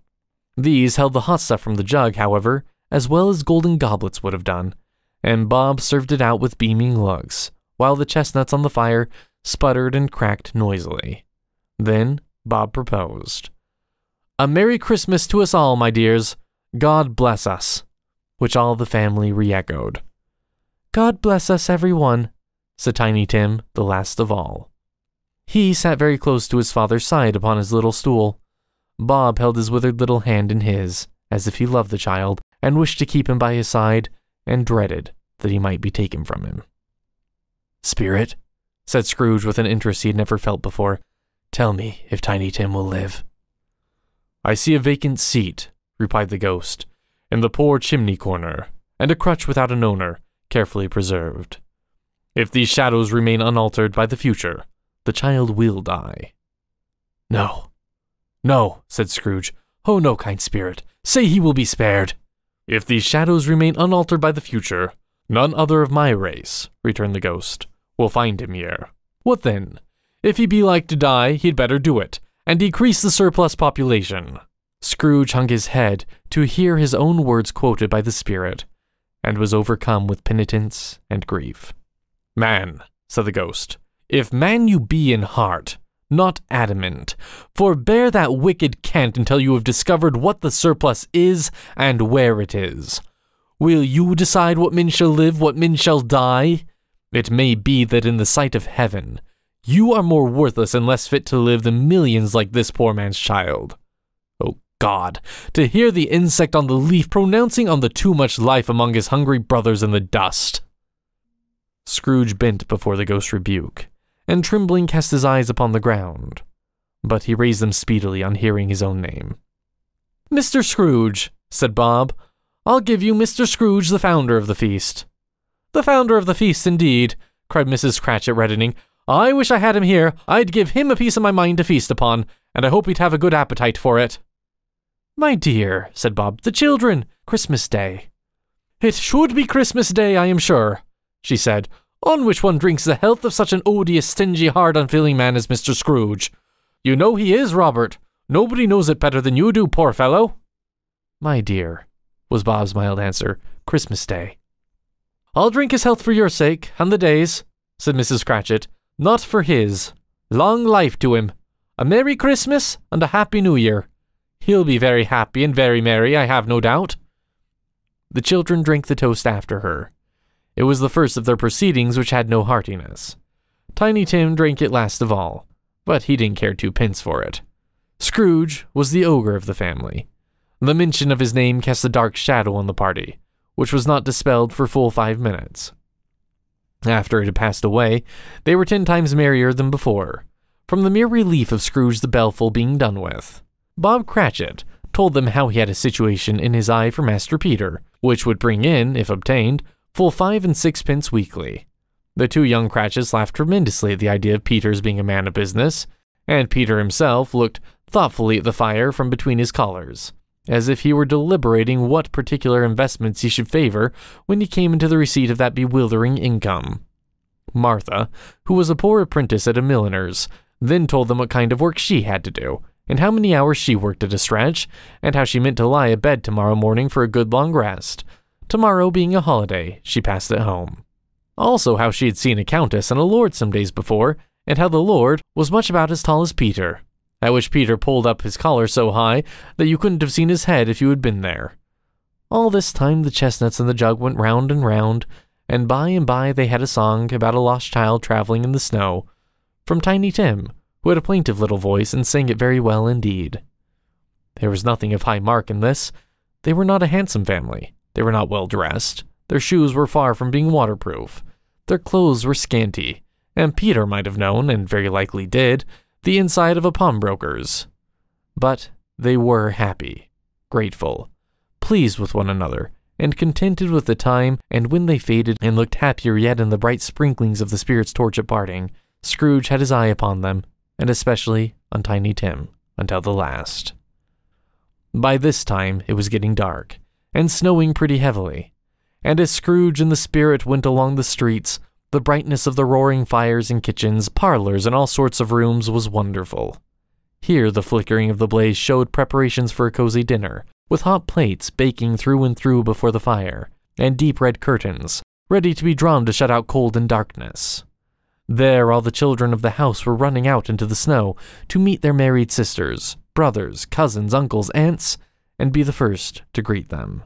Here again were shadows on the window blind of guests assembling, and there a group of handsome girls, all hooded and fur-booted, and all chattering at once, tripped lightly off to some near neighbor's house, where, woe upon the single man who saw them enter, artful witches, well they knew it, in a glow. But if you would judge from the numbers of people on their way to friendly gatherings, you might have thought that no one was at home to give them welcome when they got there, instead of every house expecting company, and piling up its fires half chimney high. Blessings on it, how the ghost exulted! How it bared its breadth of breast, and opened its capacious palm, and floated on, outpouring with a generous hand its bright and harmless mirth on everything within its reach. The very lamplighter who ran on before, dotting the dusky street with specks of light, and who was dressed to spend the evening somewhere, laughed out loudly as the Spirit passed, though little keened the lamplighter that he had any company but Christmas. And now, without a word of warning from the ghost, they stood upon a bleak and desert moor, where monstrous masses of rude stone were cast about, as though it were the burial place of giants, and water spread itself wheresoever it listed, or would have done so, but for the frost that held it prisoner, and nothing grew but moss and furze and coarse rank grass. Down in the west the setting sun had left a streak of fiery red, which glared upon the desolation for an instant, like a sullen eye, and frowning lower, lower yet, was lost in the thick gloom of darkest night. "What place is this?" asked Scrooge. "A place where miners live, who labor in the bowels of the earth," returned the Spirit. "But they know me. See!" A light shone from the window of a hut, and swiftly they advanced towards it. Passing through the wall of mud and stone, they found a cheerful company assembled round a glowing fire. An old man and woman, with their children, and their children's children, and another generation beyond that, all decked out gaily in their holiday attire. The old man, in a voice that seldom rose above the howling of the wind upon the barren waste, was singing them a Christmas song. It had been a very old song when he was a boy, and from time to time they all joined in the chorus. So surely as they raised their voices, the old man got quite blithe and loud, and so surely as they stopped, his vigor sank again. The Spirit did not tarry here, but bade Scrooge hold his robe, and passing on above the moor, sped, whither? Not to sea, to sea. To Scrooge's horror, looking back, he saw the last of the land, a frightful range of rocks behind him, and his ears were deafened by the thundering of waters that rolled and roared and raged among the dreadful caverns it had worn, and fiercely tried to undermine the earth. Built upon a dismal reef of sunken rocks, some league or so from shore, on which the waters chafed and dashed the wild year through, there stood a solitary lighthouse. Great heaps of seaweed clung to its base, and storm birds, born of the wind one might suppose, as seaweed of the water, rose and fell about it, like the waves they skimmed. But even here, two men who watched the light and made a fire, that through the loophole in the thick stone wall shed out a ray of brightness on the awful sea. Joining their horny hands over the rough table at which they sat, they wished each other Merry Christmas in their can of grog. And one of them, the elder too, with his face all damaged and scarred with hard weather, as the figurehead of an old ship might be, struck up a sturdy song that was like a gale in itself. Again the ghost sped on, above the black and heaving sea, on, until being far away, as he told Scrooge, from any shore, they lighted on a ship. They stood beside the helmsman at the wheel, the lookout in the bow, the officers who had the watch, dark, ghostly figures in their several stations. But every man among them hummed a Christmas tune, or had a Christmas thought, or spoke below his breath to his companion of some bygone Christmas day, with homeward hopes belonging to it. And every man on board, waking or sleeping, good or bad, had had a kinder word for another on that day than on any day in the year, and had shared to some extent in its festivities, and had remembered those he cared for at a distance, and had known that they delighted to remember him. It was a great surprise to Scrooge, while listening to the meaning of the wind, and thinking what a solemn thing it was to move on through the lonely darkness over an unknown abyss, whose depths were secrets as profound as death. It was a great surprise to Scrooge, while thus engaged, to hear a hearty laugh. It was a much greater surprise to Scrooge to recognize it as his own nephew's, and to find himself in a bright, dry, gleaming room, with the spirit standing smiling by his side and laughing at the same nephew, with approving affability. "Ha ha ha ha!" laughed Scrooge's nephew. "Ha ha ha ha! If you should happen, by any unlikely chance, to know a man more blessed in a laugh than Scrooge's nephew, all I can say is, I should like to know him too. Introduce him to me, and I'll cultivate his acquaintance.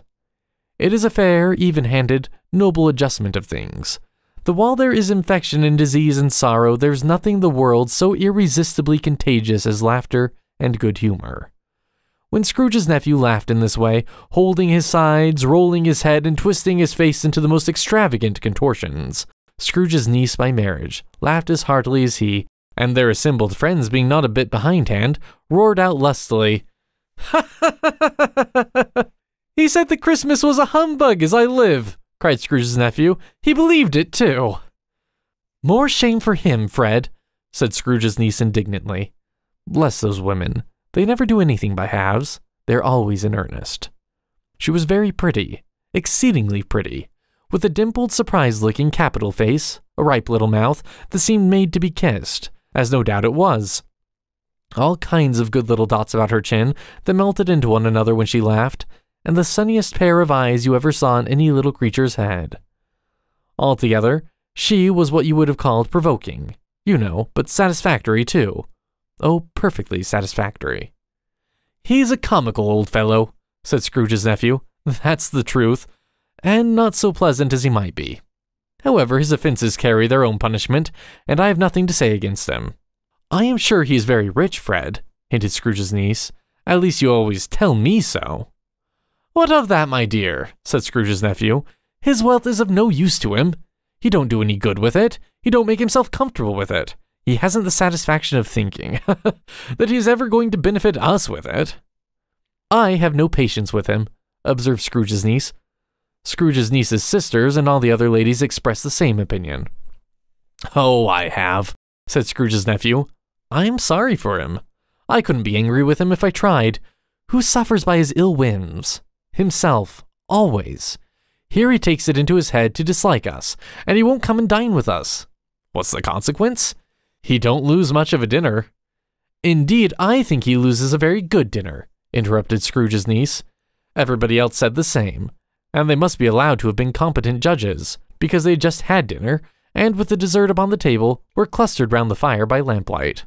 "Well, I'm very glad to hear it," said Scrooge's nephew, "because I haven't great faith in these young housekeepers. What do you say, Topper?" Topper clearly got his eye upon one of Scrooge's niece's sisters, for he answered that a bachelor was a wretched outcast, who had no right to express an opinion on the subject. Whereat Scrooge's niece's sister, the plump one with the lace tucker, not the one with the roses, blushed. "Do go on, Fred," said Scrooge's niece, clapping her hands. "He never finishes what he begins to say. He is such a ridiculous fellow." Scrooge's nephew reveled in another laugh, and as it was impossible to keep the infection off, though the plump sister tried hard to do it with aromatic vinegar, his example was unanimously followed. "I was only going to say," said Scrooge's nephew, "that the consequence of his taking a dislike to us and not making merry with us is, as I think, that he loses some pleasant moments, which could do him no harm. I'm sure he loses pleasanter companions than he can find in his own thoughts, either in his moldy old office or his dusty chambers.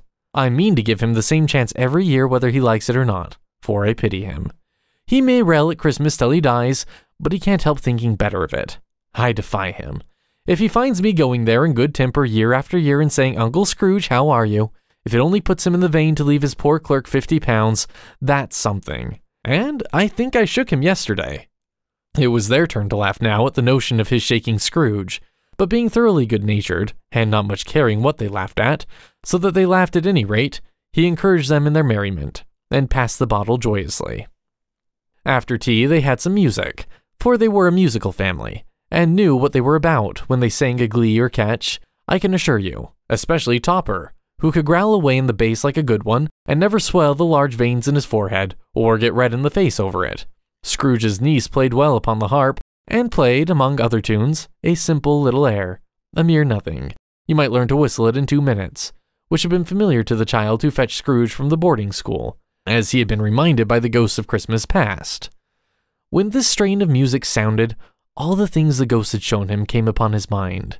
He softened more and more, and thought that if he could have listened to it often, years ago, he might have cultivated the kindness of life for his own happiness with his own hands, without resorting to the sexton's spade that buried Jacob Marley. But they didn't devote the whole evening to music. After a while, they played at forfeits, for it is good to be children sometimes, and never better than at Christmas, when its mighty founder was a child himself. Stop. There was first a game at Blindman's Buff. Of course there was. And I no more believe Topper was really blind than I believe he had eyes in his boots. My opinion is that it was a done thing between him and Scrooge's nephew, and that the ghost of Christmas Present knew it. The way he went after that plump sister in the lace tucker was an outrage on the credulity of human nature, knocking down the fire irons, tumbling over the chairs, bumping against the piano, smothering himself among the curtains wherever she went. There went he. He always knew where the plump sister was. He wouldn't catch anybody else. If you had fallen up against him, as some of them did on purpose, he would have made a feint of endeavoring to seize you, which would have been an affront to your understanding, and would instantly have sidled off in the direction of the plump sister. She often cried out that it wasn't fair, and it really was not. But when at last he caught her, when in spite of all her silken rustlings and her rapid flutterings past him, he got her into a corner whence there was no escape, then his conduct was the most exasperable. For his pretending not to know her, his pretending that it was necessary to touch her headdress, and further to assure himself of her identity by pressing a certain ring upon her finger, and a certain chain about her neck, was vile, monstrous. No doubt she told him her opinion of it, when, another blind man being in office, they were so very confidential together behind the curtains. Scrooge's niece was not one of the blind man's buff party, but was made comfortable with a large chair and a footstool in a snug corner, where the ghost and Scrooge were close behind her. But she joined in the forfeits, and loved her love to admiration with all the letters of the alphabet. Likewise, at the game of how, when, and where, she was very great, and to the secret joy of Scrooge's nephew, beat her sisters hollow, though they were sharp girls too, as Topper could have told you. There might have been 20 people there, young and old, but they all played, and so did Scrooge, for wholly forgetting in the interest he had in what was going on, that his voice made no sound in their ears. He sometimes came out with his guess quite loud, and very often guessed quite right too, for the sharpest needle, best Whitechapel, warranted not to cut in the eye, was not sharper than Scrooge, blunt as he took it in his head to be. The ghost was greatly pleased to find him in this mood, and looked upon him with such favor that he begged like a boy to be allowed to stay until the guest departed. But this, the spirit said, could not be done. "Here is a new game," said Scrooge. "1/2 hour, spirit, only one." It was a game called Yes and No, where Scrooge's nephew had to think of something, and the rest must find out what, he only answering to their questions yes or no, as the case was.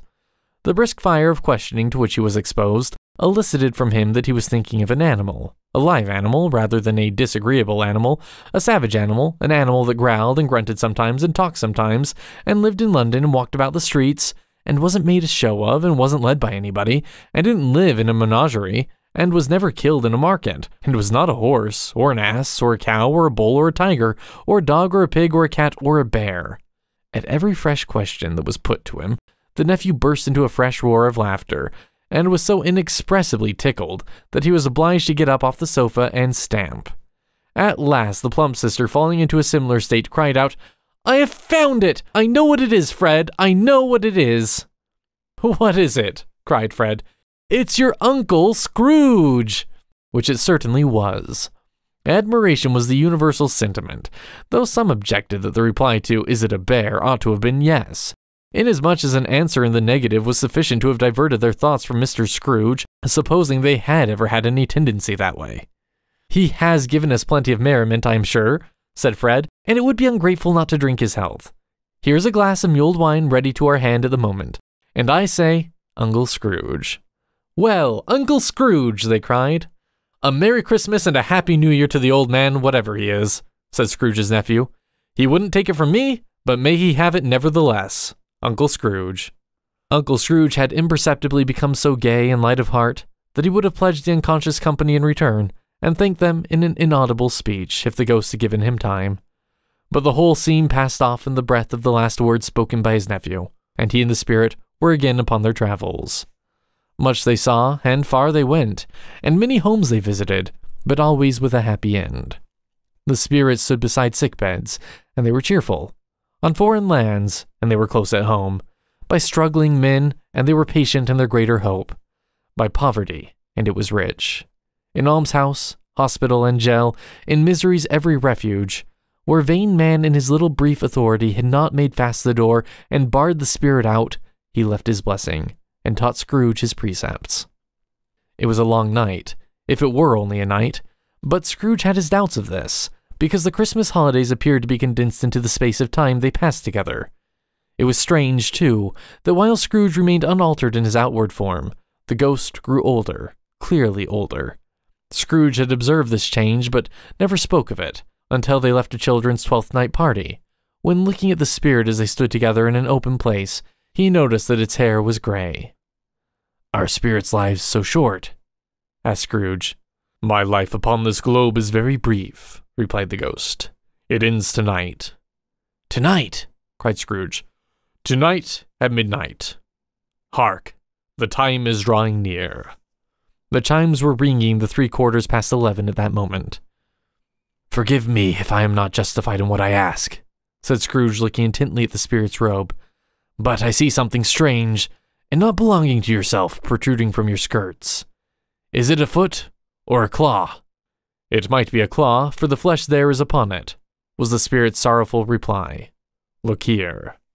From the foldings of its robe it brought 2 children, wretched, abject, frightful, hideous, miserable. They knelt down at its feet, and clung upon the outside of its garment. "Oh, man, look here, look down here," exclaimed the ghost. They were a boy and girl, yellow, meager, ragged, scowling, wolfish, but prostrate too in their humility. Where graceful youth should have filled their features out and touched them with its freshest tints, a stale and shriveled hand, like that of age, had pinched and twisted them, and pulled them into shreds. Where angels might have sat enthroned, devils lurked, and glared out menacing. No change, no degradation, no preservation of humanity in any grade, through all the mysteries of wonderful creation, has monsters half so horrible and dread. Scrooge started back appalled. Having them shown to him in this way, he tried to say they were fine children, but the words choked themselves, rather than be parties to a lie of such enormous magnitude. "Spirit, are they yours?" Scrooge could say no more. "They are man's," said the spirit, looking down upon them, "and they cling to me, appealing from their fathers. This boy is ignorance. The girl is want. Beware them both and all of their degree. But most of all beware this boy, for on his brow I see that written which is doom, unless the writing be erased. Deny it," cried the spirit, stretching out its hand toward the city. "Slander those who tell it ye. Admit it for your factious purposes and make it worse, and bide the end." "Have they no refuge or resource?" cried Scrooge. "Are there no prisons?" said the spirit, turning on him for the last time with his own words. "Are there no workhouses?" The bell struck 12. Scrooge looked about him for the ghost, and saw it not. As the last stroke ceased to vibrate, he remembered the prediction of old Jacob Marley, and lifting up his eyes, beheld a solemn phantom, draped and hooded, coming like a mist along the ground towards him. Stave 4. The Last of the Spirits. The phantom slowly, gravely, silently approached. When it came near him, Scrooge bent down upon his knee, for in the very air through which the spirit moved, it seemed to scatter gloom and mystery. It was shrouded in a deep black garment, which concealed its head, its face, its form, and left nothing of it visible save one outstretched hand. But for this, it would have been difficult to detach its figure from the night, and separate it from the darkness by which it was surrounded. He felt that it was tall and stately when it came beside him, and that its mysterious presence filled him with a solemn dread. He knew no more, for the spirit neither spoke nor moved. "I am in the presence of the ghosts of Christmas yet to come," said Scrooge. The spirit answered not, but pointed onward with its hand. "You are about to show me shadows of the things that have not happened, but will happen in the time before us," Scrooge pursued. "Is that so, spirit?" The upper portion of the garment was contracted for an instant in its folds, as if the spirit had inclined its head. That was the only answer he received. Although well used to ghostly company by this time, Scrooge feared the silent shape so much that his legs trembled beneath him, and he found that he could hardly stand when he prepared to follow it.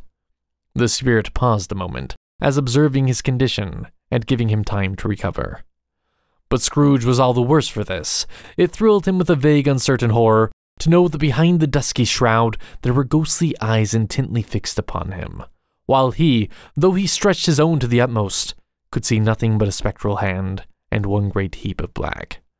"Ghost of the future," he exclaimed, "I fear you more than any spectre I've seen, but as I know your purpose is to do me good, and as I hope to live to be another man from what I was, I am prepared to bear you company, and do it with a thankful heart. Will you not speak to me?" It gave him no reply. The hand was pointed straight before them. "Lead on," said Scrooge. "Lead on. The night is waning fast, and it is precious time to me, I know. Lead on, spirit." The phantom moved away as it had come towards him. Scrooge followed in the shadow of its dress, which bore him up, he thought, and carried him along. They scarcely seemed to enter the city, for the city rather seemed to spring up about them, and encompass them of its own act. But there they were, in the heart of it, on 'change amongst the merchants, who hurried up and down and chinked the money in their pockets, and conversed in groups and looked at their watches, and trifled thoughtfully with their great gold sills, and so forth, as Scrooge had seen them often. The spirit stopped beside one little knot of businessmen. Observing that the hand was pointed to them, Scrooge advanced to listen to their talk. "No," said a great fat man with a monstrous chin. "I don't know much about it either way. I only know he's dead." "When did he die?" inquired another. "Last night, I believe." "Why, what was the matter with him?" asked the third, taking a vast quantity of snuff out of a very large snuff box. "I thought he'd never die." "God knows," said the first with a yawn. "What has he done with his money?" asked a red-faced gentleman with a pendulous excrescence on the end of his nose that shook like the gills of a turkey cock. "I haven't heard," said the man with the large chin, yawning again. "Left it to his company, perhaps. He hasn't left it to me, that's all I know." This pleasantry was received with a general laugh. "It's likely to be a very cheap funeral," said the same speaker, "for upon my life I don't know of anybody to go to it. Suppose we make up a party and volunteer?" "I don't mind if a lunch is provided," observed the gentleman with the excrescence on his nose. "But I must be fed if I make one." Another laugh. "Well, I am the most disinterested among you after all," said the first speaker, "for I never wear black gloves and I never eat lunch. But I'll offer to go if anybody else will. When I come to think of it, I'm not at all sure that I wasn't his most particular friend, for we used to stop by and speak whenever we met. Bye-bye." Speakers and listeners strolled away and mixed with other groups. Scrooge knew the men and looked towards the spirit for an explanation. The phantom glided on into a street, and his finger pointed to two persons meeting. Scrooge listened again, thinking that the explanation might lie here. He knew these men also perfectly. They were men of business, very wealthy and of great importance. He made a point always of standing well in their esteem, in a business point of view, that is, strictly in a business point of view. "How are you?" said one. "How are you?" returned the other. "Well," said the first, "Old Scratch has got his own at last, eh?" "So I am told," returned the second. "Cold, isn't it?" Seasonable for Christmas time. You're not a skater, I suppose.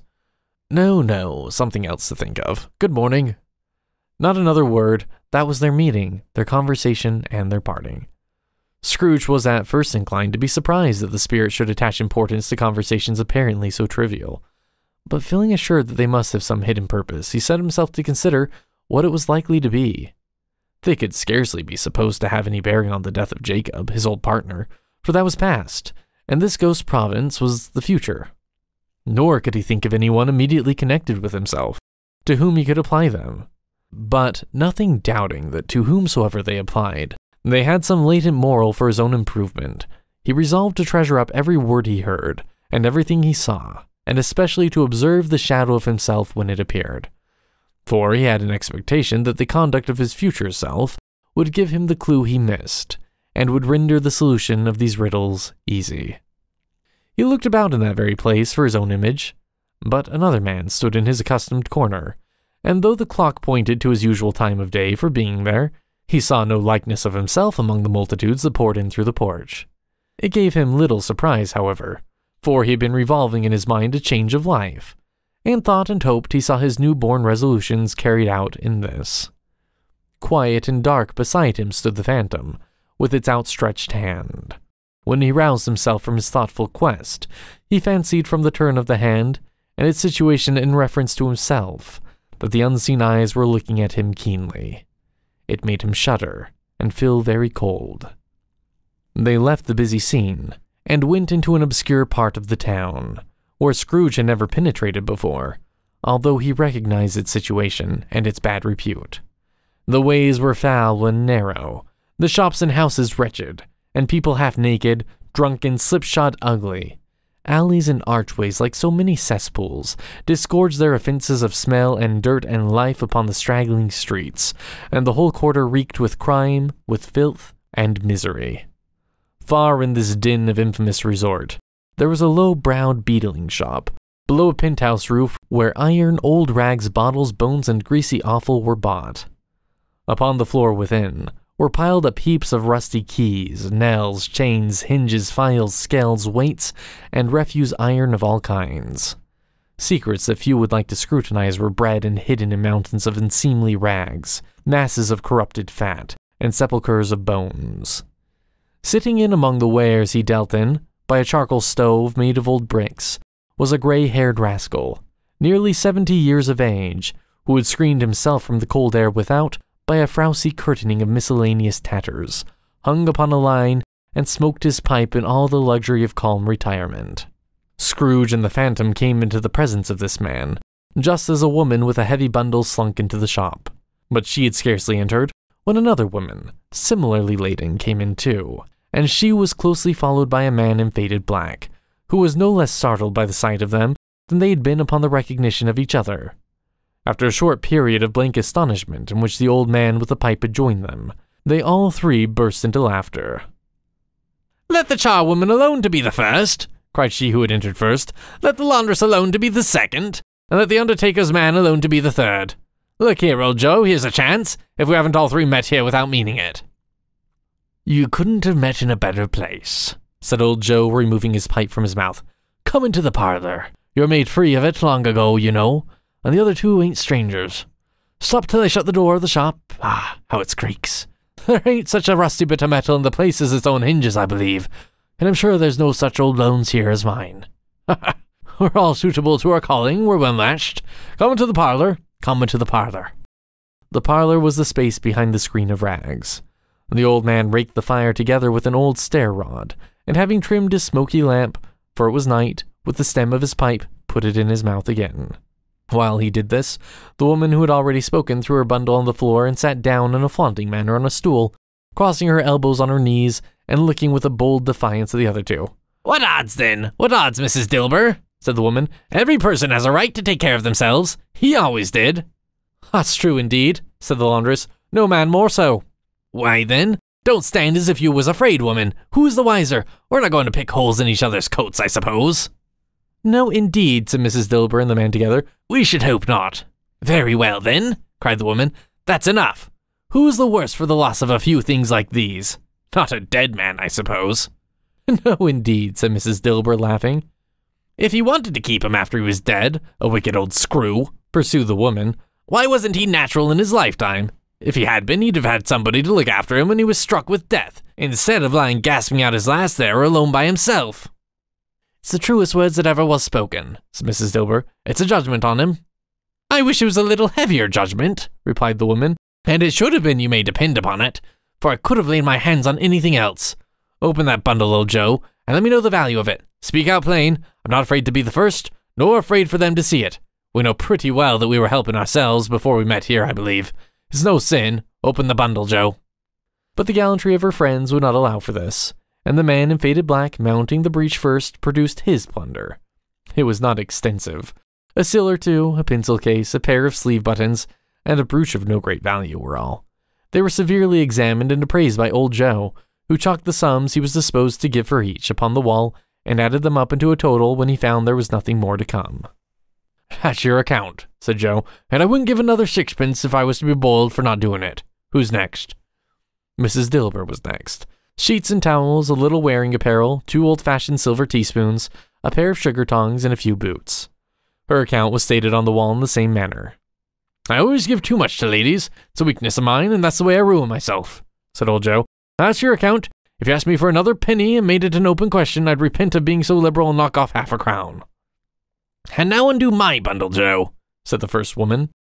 Joe went down on his knees for the greater convenience of opening it, and having unfastened a great many knots, dragged out a large and heavy roll of some dark stuff. What do you call this? Said Joe. Bed curtains? Ah, returned the woman, laughing and leaning forward on her crossed arms. Bed curtains!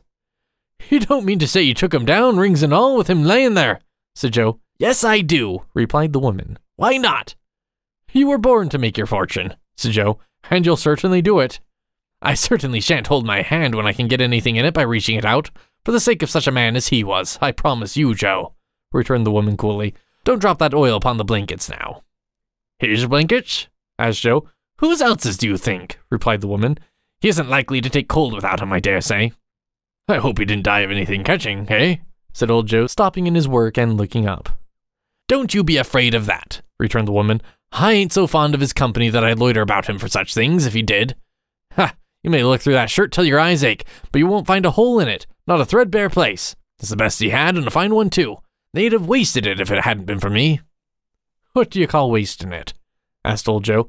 Putting it on him to be buried in, to be sure, replied the woman with a laugh. Somebody was fool enough to do it, but I took it off again. If calico ain't good enough for such a purpose, it ain't good enough for anything. It's quite as becoming to the body. He can't look uglier than he did in that one. Scrooge listened to this dialogue in horror. As they sat grouped about their spoil, in the scanty light afforded by the old man's lamp, he viewed them with a detestation and disgust, which could hardly have been greater though they'd been obscene demons marketing the corpse itself. Ha ha ha! Laughed the same woman when old Joe produced a flannel bag with money in it, told out their several gains upon the ground. This is the end of it, you see. He frightened everyone away from him when he was alive, to profit us when he was dead. Spirit, said Scrooge, shuddering from head to foot. I see. The case of this unhappy man might be my own. My life tends to that way now. Merciful heaven, what is this? He recoiled in terror, for the scene had changed, and now he almost touched a bare uncurtained bed, on which beneath a ragged sheet there lay something covered up, which, though it was dumb, announced itself in awful language. The room was very dark, too dark to be observed with any accuracy, though Scrooge glanced round it in obedience to a secret impulse, anxious to know what kind of room it was. A pale light, rising in the outer air, fell straight upon the bed, and on it, plundered and bereft, unwatched, unwept, uncared for, was the body of this man. Scrooge glanced towards the phantom. Its steady hand was pointed to the head. The cover was so carelessly adjusted that the slightest raising of it, the motion of a finger upon Scrooge's part, would have disclosed the face. He thought of it, felt how easy it would be to do, and longed to do it, but had no more power to withdraw the veil than to dismiss the spectre at his side. O cold, cold, rigid, dreadful death, set up thine altar here, and dress it with such horrors as thou hast at thy command, for this is thy dominion. But of the loved, revered, and honored head, thou canst not turn one hair of thy dread purposes, or make one feature odious. It is not that the hand is heavy and will fall down when released. It is not that the heart and pulse are still, but that the hand was open, generous and true, the heart brave, warm and tender, and the pulse a man's. Strike, shadow, strike, and see his good deeds springing from the wound, to sow the world with life immortal. No voice pronounced these words in Scrooge's ear, and yet he heard them when he looked upon the bed. He thought, if this man could be raised up now, what would be his foremost thoughts? Avarice? Hard dealing? Griping cares? They have brought him to a rich end, truly. He lay in the dark, empty house, with not a man, a woman, or a child, to say that he was kind to me in this or that, and for the memory of one kind word, I will be kind to him. A cat was tearing at the door, and there was a sound of gnawing rats beneath the hearthstone. What they wanted in the room of death, and why they were so restless and undisturbed, Scrooge did not dare to think.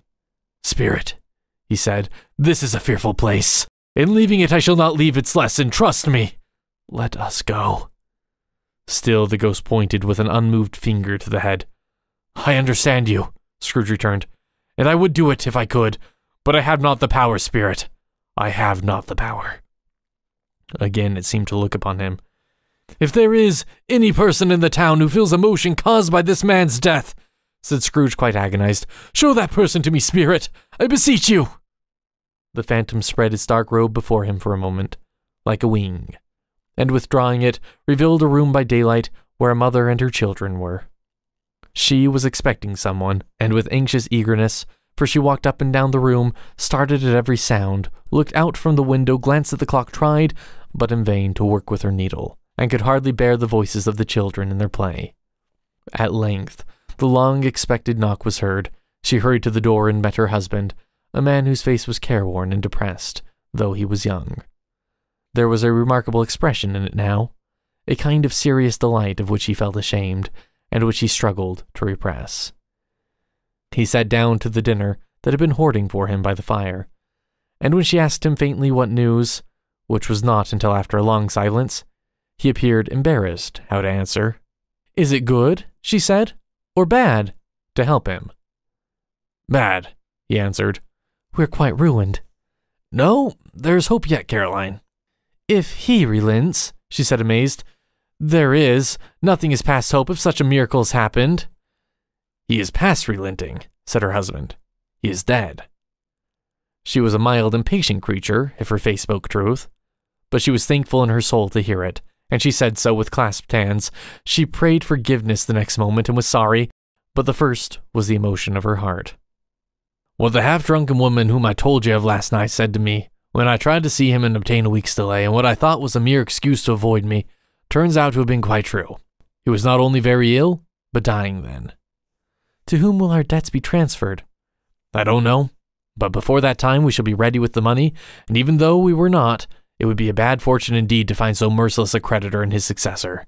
We may sleep tonight with light hearts, Caroline." Yes, soften it as they would, their hearts were lighter. The children's faces, hushed and clustered round to hear what they so little understood, were brighter, and it was a happier house for this man's death. The only emotion that the ghost could show him, caused by the event, was one of pleasure. "Let me see some tenderness connected with the death," said Scrooge, "or that dark chamber, Spirit, which we left just now, will be forever present to me." The ghost conducted him through several streets familiar to his feet, and as they went along, Scrooge looked here and there to find himself, but nowhere was he to be seen. They entered poor Bob Cratchit's house, the dwelling he had visited before, and found the mother and the children seated round the fire. Quiet, very quiet. The noisy little Cratchits were as still as statues in one corner, and sat looking up at Peter, who had a book before them. The mother and her daughters were engaged in sewing, but surely they were very quiet. "And he took a child, and set him in the midst of them." Where had Scrooge heard those words? Had he not dreamed them? The boy must have read them out, as he and the spirit crossed the threshold. Why did he not go on? The mother laid her work upon the table and put her hand up to her face. "The color hurts my eyes," she said. "The color? Ah, poor Tiny Tim." "They're better now again," said Cratchit's wife. "It makes them weak by candlelight, and I wouldn't show weak eyes to your father when he comes home for the world. It must be nearest time." "Past it, rather. Peter answered, shutting up his book. "But I think he has walked a little slower than he used, these few last evenings, Mother." They were very quiet again. At last, she said, and in a steady, cheerful voice that only faltered once, I've known him walk with Tiny Tim upon his shoulder, very fast indeed." "And so have I," cried Peter, "often." "And so have I," exclaimed another. "So had all." "But he was very light to carry," she resumed, intent upon her work. "And his father loved him so that it was no trouble, no trouble. And there's your father at the door." She hurried out to meet him, and little Bob and his comforter, he had need of it, poor fellow, came in. His tea was ready for him on the hob, and they all tried who should help him to it most. Then the two young Cratchits got upon his knees and laid each child a little cheek against his face as if they said, "Don't mind it, father, don't be grieved." Bob was very cheerful with them, and spoke pleasantly to all the family. He looked at the work upon the table and praised the industry and speed of Mrs. Cratchit and the girls. They would be done long before Sunday, he said. "Sunday! You went today, then, Robert?" said his wife. "Yes, my dear," returned Bob. "I wish you could have gone. It would have done you good to see how green a place it is. But you'll see it often. I promised him that I would walk there on Sunday. My little child," cried Bob. "My little child." He broke down all at once. He couldn't help it. If he could have helped it, he and his child would have been farther apart, perhaps, than they were. He left the room and went upstairs into the room above, which was lighted cheerfully and hung with Christmas. There was a chair set close beside the child, and there were signs of someone having been there lately. Poor Bob sat down in it, and when he had thought a little and composed himself, he kissed the little face. He was reconciled to what had happened, and went down again quite happy. They drew about the fire and talked, the girls and mother working still. Bob told them of the extraordinary kindness of Mr. Scrooge's nephew, whom he had scarcely seen but once, and who, meeting him in the street that day, and seeing that he looked just a little down, you know, said Bob, inquired what had happened to distress him.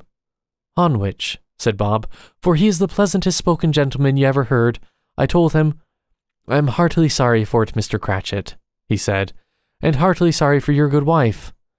By the by, how he ever knew that, I don't know. Knew what, my dear? Why, that you were a good wife, replied Bob. Everybody knows that, said Peter. Very well observed, my boy, cried Bob. I hope they do. Heartily sorry, he said, for your good wife.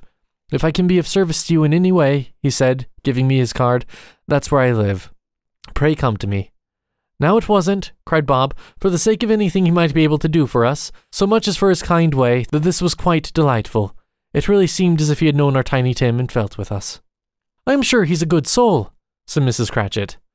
You would be sure of it, my dear, returned Bob, if you saw and spoke to him. I shouldn't be at all surprised, mark what I say, if you got Peter a better situation. Only hear that, Peter, said Mrs. Cratchit. And then, cried one of the girls, Peter will be keeping company with someone and setting up for himself.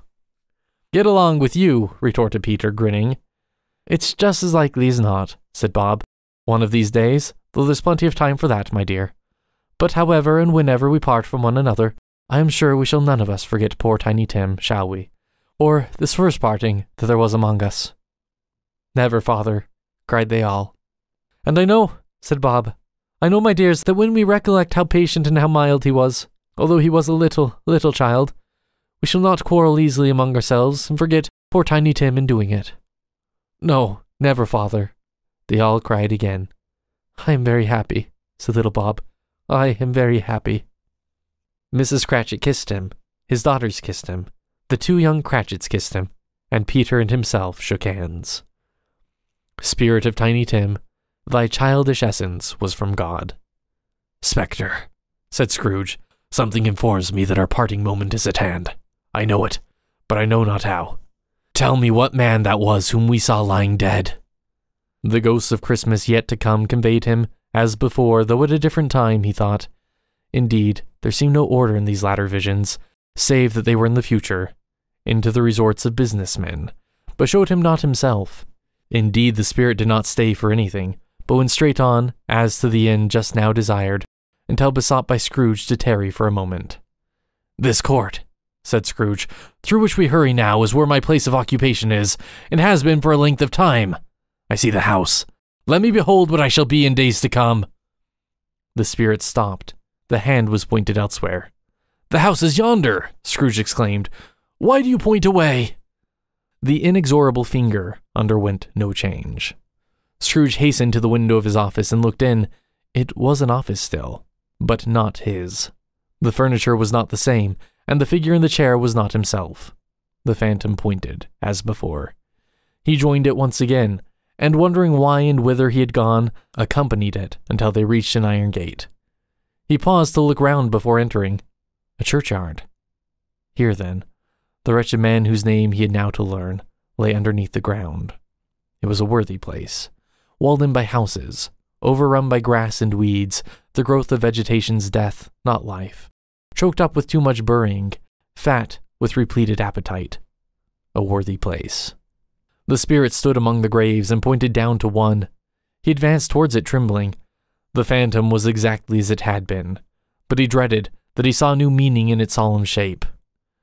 "Before I draw nearer to that stone to which you point," said Scrooge, "answer me one question. Are these the shadows of the things that will be, or are they shadows of things that may be only?" Still the ghost pointed downward to the grave by which it stood. "Men's courses will foreshadow certain ends, to which if persevered in, they must lead," said Scrooge. "But if the courses be departed from, the ends will change. Say it is thus with what you show me." The spirit was as immovable as ever.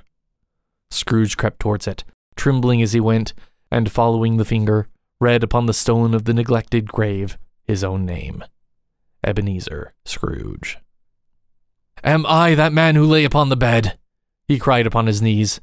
The finger pointed from the grave to him, and back again. "No, spirit! Oh, no! No!" The finger still was there. "Spirit!" he cried, tight clutching at its robe. "Hear me! I am not the man I was. I will not be the man I must have been, but for this intercourse. Why show me this, if I am past all hope?" For the first time, the hand appeared to shake. "Good spirit," he pursued, as down upon the ground he fell before it. "Your nature intercedes for me and pities me.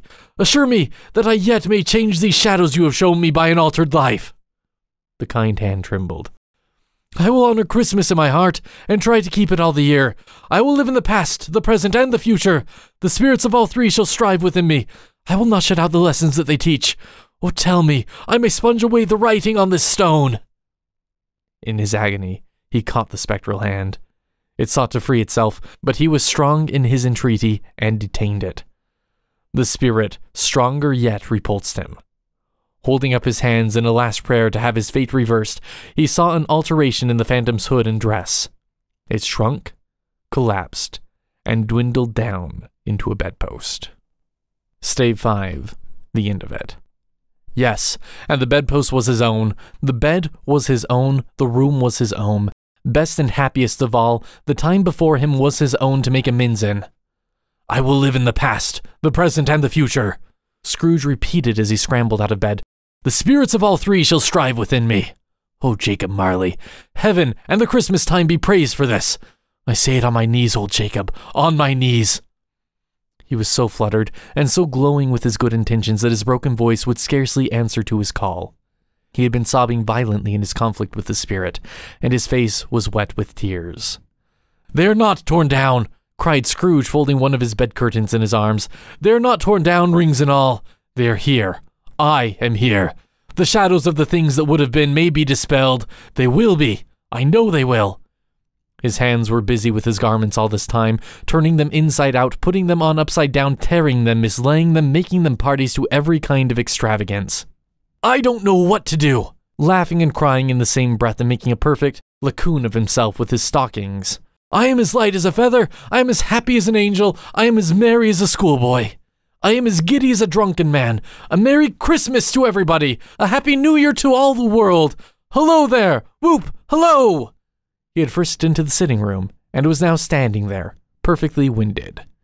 "There's the saucepan that the gruel was in," cried Scrooge, starting off again and going round the fireplace. "There's the door by which the ghost of Jacob Marley entered. There's the corner where the ghost of Christmas Present sat. There's the window where I saw the wandering spirits. It's all right. It's all true. It all happened. Really, for a man who had been out of practice for so many years, it was a splendid laugh. A most illustrious laugh, the father of a long, long line of brilliant laughs. "I don't know what day of the month it is," said Scrooge. "I don't know how long I've been among the spirits. I don't know anything. I'm quite a baby. Never mind, I don't care. I'd rather be a baby. Hello, whoop, hello there." He was checked in his transports by the churches ringing out the lustiest peals he had ever heard.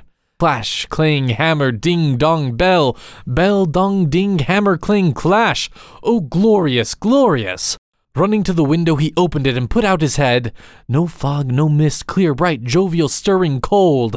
Cold, piping for the blood to dance to. Golden sunlight, heavenly sky, sweet fresh air, merry bells.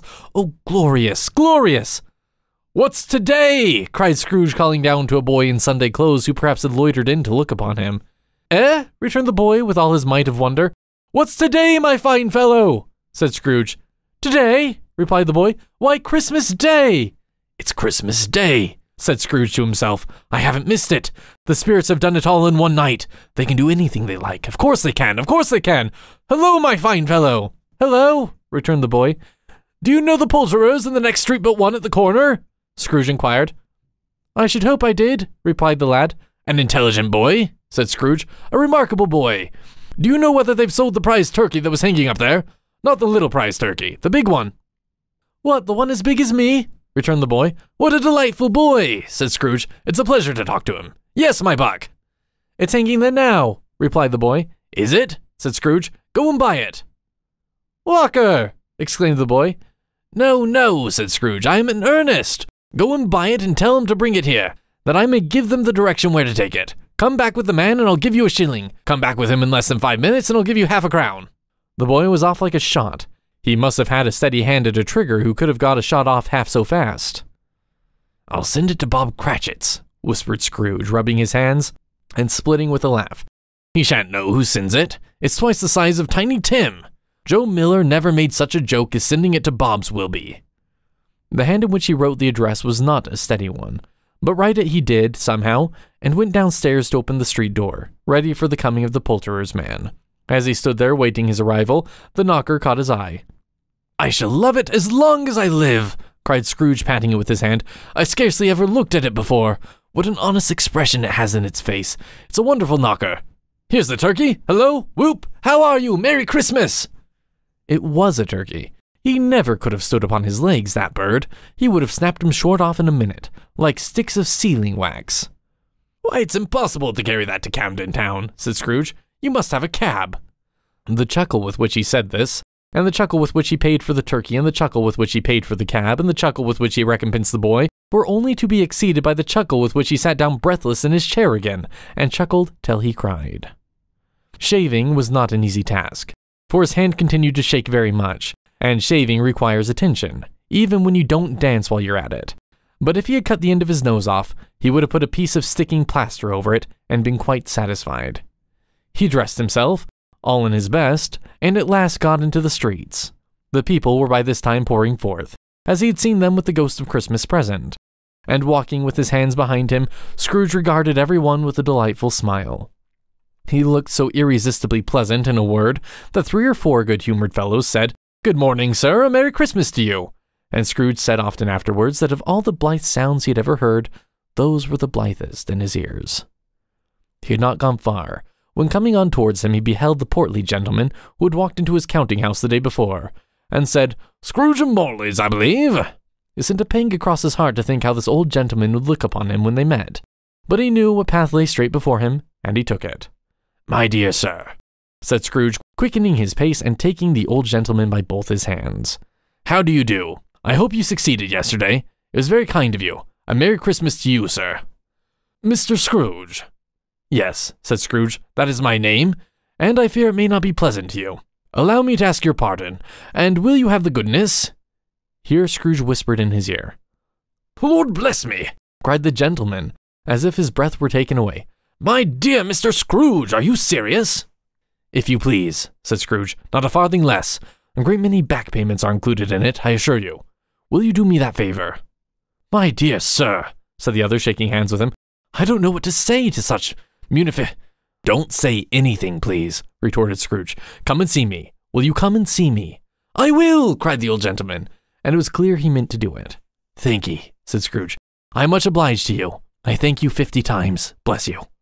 He went to church, and walked about the streets and watched the people hurrying to and fro, and patted children on the head and questioned beggars, and looked down into the kitchens of houses and up to the windows, and found that everything could yield him pleasure. He had never dreamed that any walk, that anything, could give him so much happiness. In the afternoon he turned his steps towards his nephew's house. He passed the door a dozen times before he had the courage to go up and knock. But he made a dash and did it. "Is your master at home, my dear?" said Scrooge to the girl.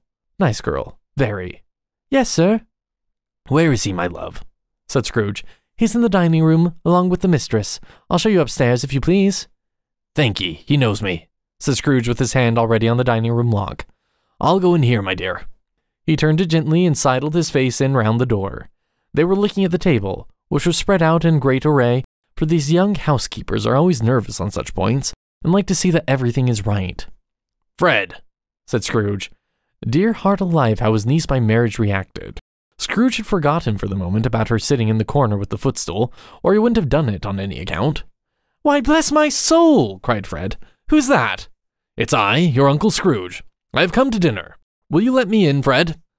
Let him in. It's a mercy he didn't shake his arm off. He was at home in 5 minutes. Nothing could be heartier. His niece looked just the same. So did Topper when he came. So did the plump sister when she came. So did everyone when they came. Wonderful party, wonderful games, wonderful unanimity, wonderful happiness. But he was early at the office next morning. Oh, he was early there. If he could only be there first and catch Bob Cratchit coming late. That was the thing he had set his heart upon. And he did it. Yes, he did.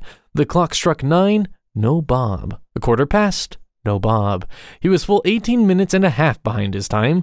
Scrooge sat with his door wide open that he might see him come into the tank. His hat was off before he opened the door, his comforter too. He was on his stool in a jiffy, driving away with his pen as if he were trying to overtake 9 o'clock. "Hello?" growled Scrooge in his accustomed voice, as near as he could feign it. "What do you mean by coming here at this time of day?" "I'm very sorry, sir," said Bob. "I am behind my time." "You are?" repeated Scrooge. "Yes, I think you are. Slip this way, sir, if you please." "It's only once a year, sir," pleaded Bob, appearing from the tank. "It shall not be repeated. I was making rather merry yesterday, sir." "Now, I'll tell you what, my friend," said Scrooge. "I am not going to stand this sort of thing any longer. And therefore," he continued, leaping from his stool and giving Bob such a dig in the waistcoat that he staggered back into the tank again, "and therefore I am about to raise your salary." Bob trembled and got a little nearer to the ruler. He had a momentary idea of knocking Scrooge down with it, holding him and calling to the people in the court for help and a straight waistcoat. "A Merry Christmas, Bob," said Scrooge with an earnestness that could not be mistaken, as he clapped him on the back. "A merrier Christmas, Bob, my good fellow, than I have given you for many a year. I'll raise your salary and endeavor to assist your struggling family, and we will discuss your affairs this very afternoon over a Christmas bowl of smoking bishop, Bob. Make up the fires, buy another coal scuttle before you dot another I, Bob Cratchit." Scrooge was better than his word. He did it all and infinitely more, and to Tiny Tim, who did not die, he was a second father. He became as good a friend, as good a master, and as good a man as the good old city knew, or any other good old city, town, or borough in the good old world. Some people laughed to see the alteration in him, but he let them laugh, and little heeded them, for he was wise enough to know that nothing ever happened on this globe, for good, at which some people did not have their fill of laughter in the outset, and knowing that such as these would be blind anyway, he thought it quite as well that they should wrinkle up their eyes and grins as have the malady in less attractive forms. His own heart laughed, and that was quite enough for him. He had no further intercourse with spirits, but lived upon the total abstinence principle ever afterwards, and it was always said of him that he knew how to keep Christmas well, if any man alive possessed the knowledge. May that be truly said of us, and all of us. And so, as Tiny Tim observed, God bless us, every one. The End. This has been A Christmas Carol by Charles Dickens, narrated by Morgan Keller.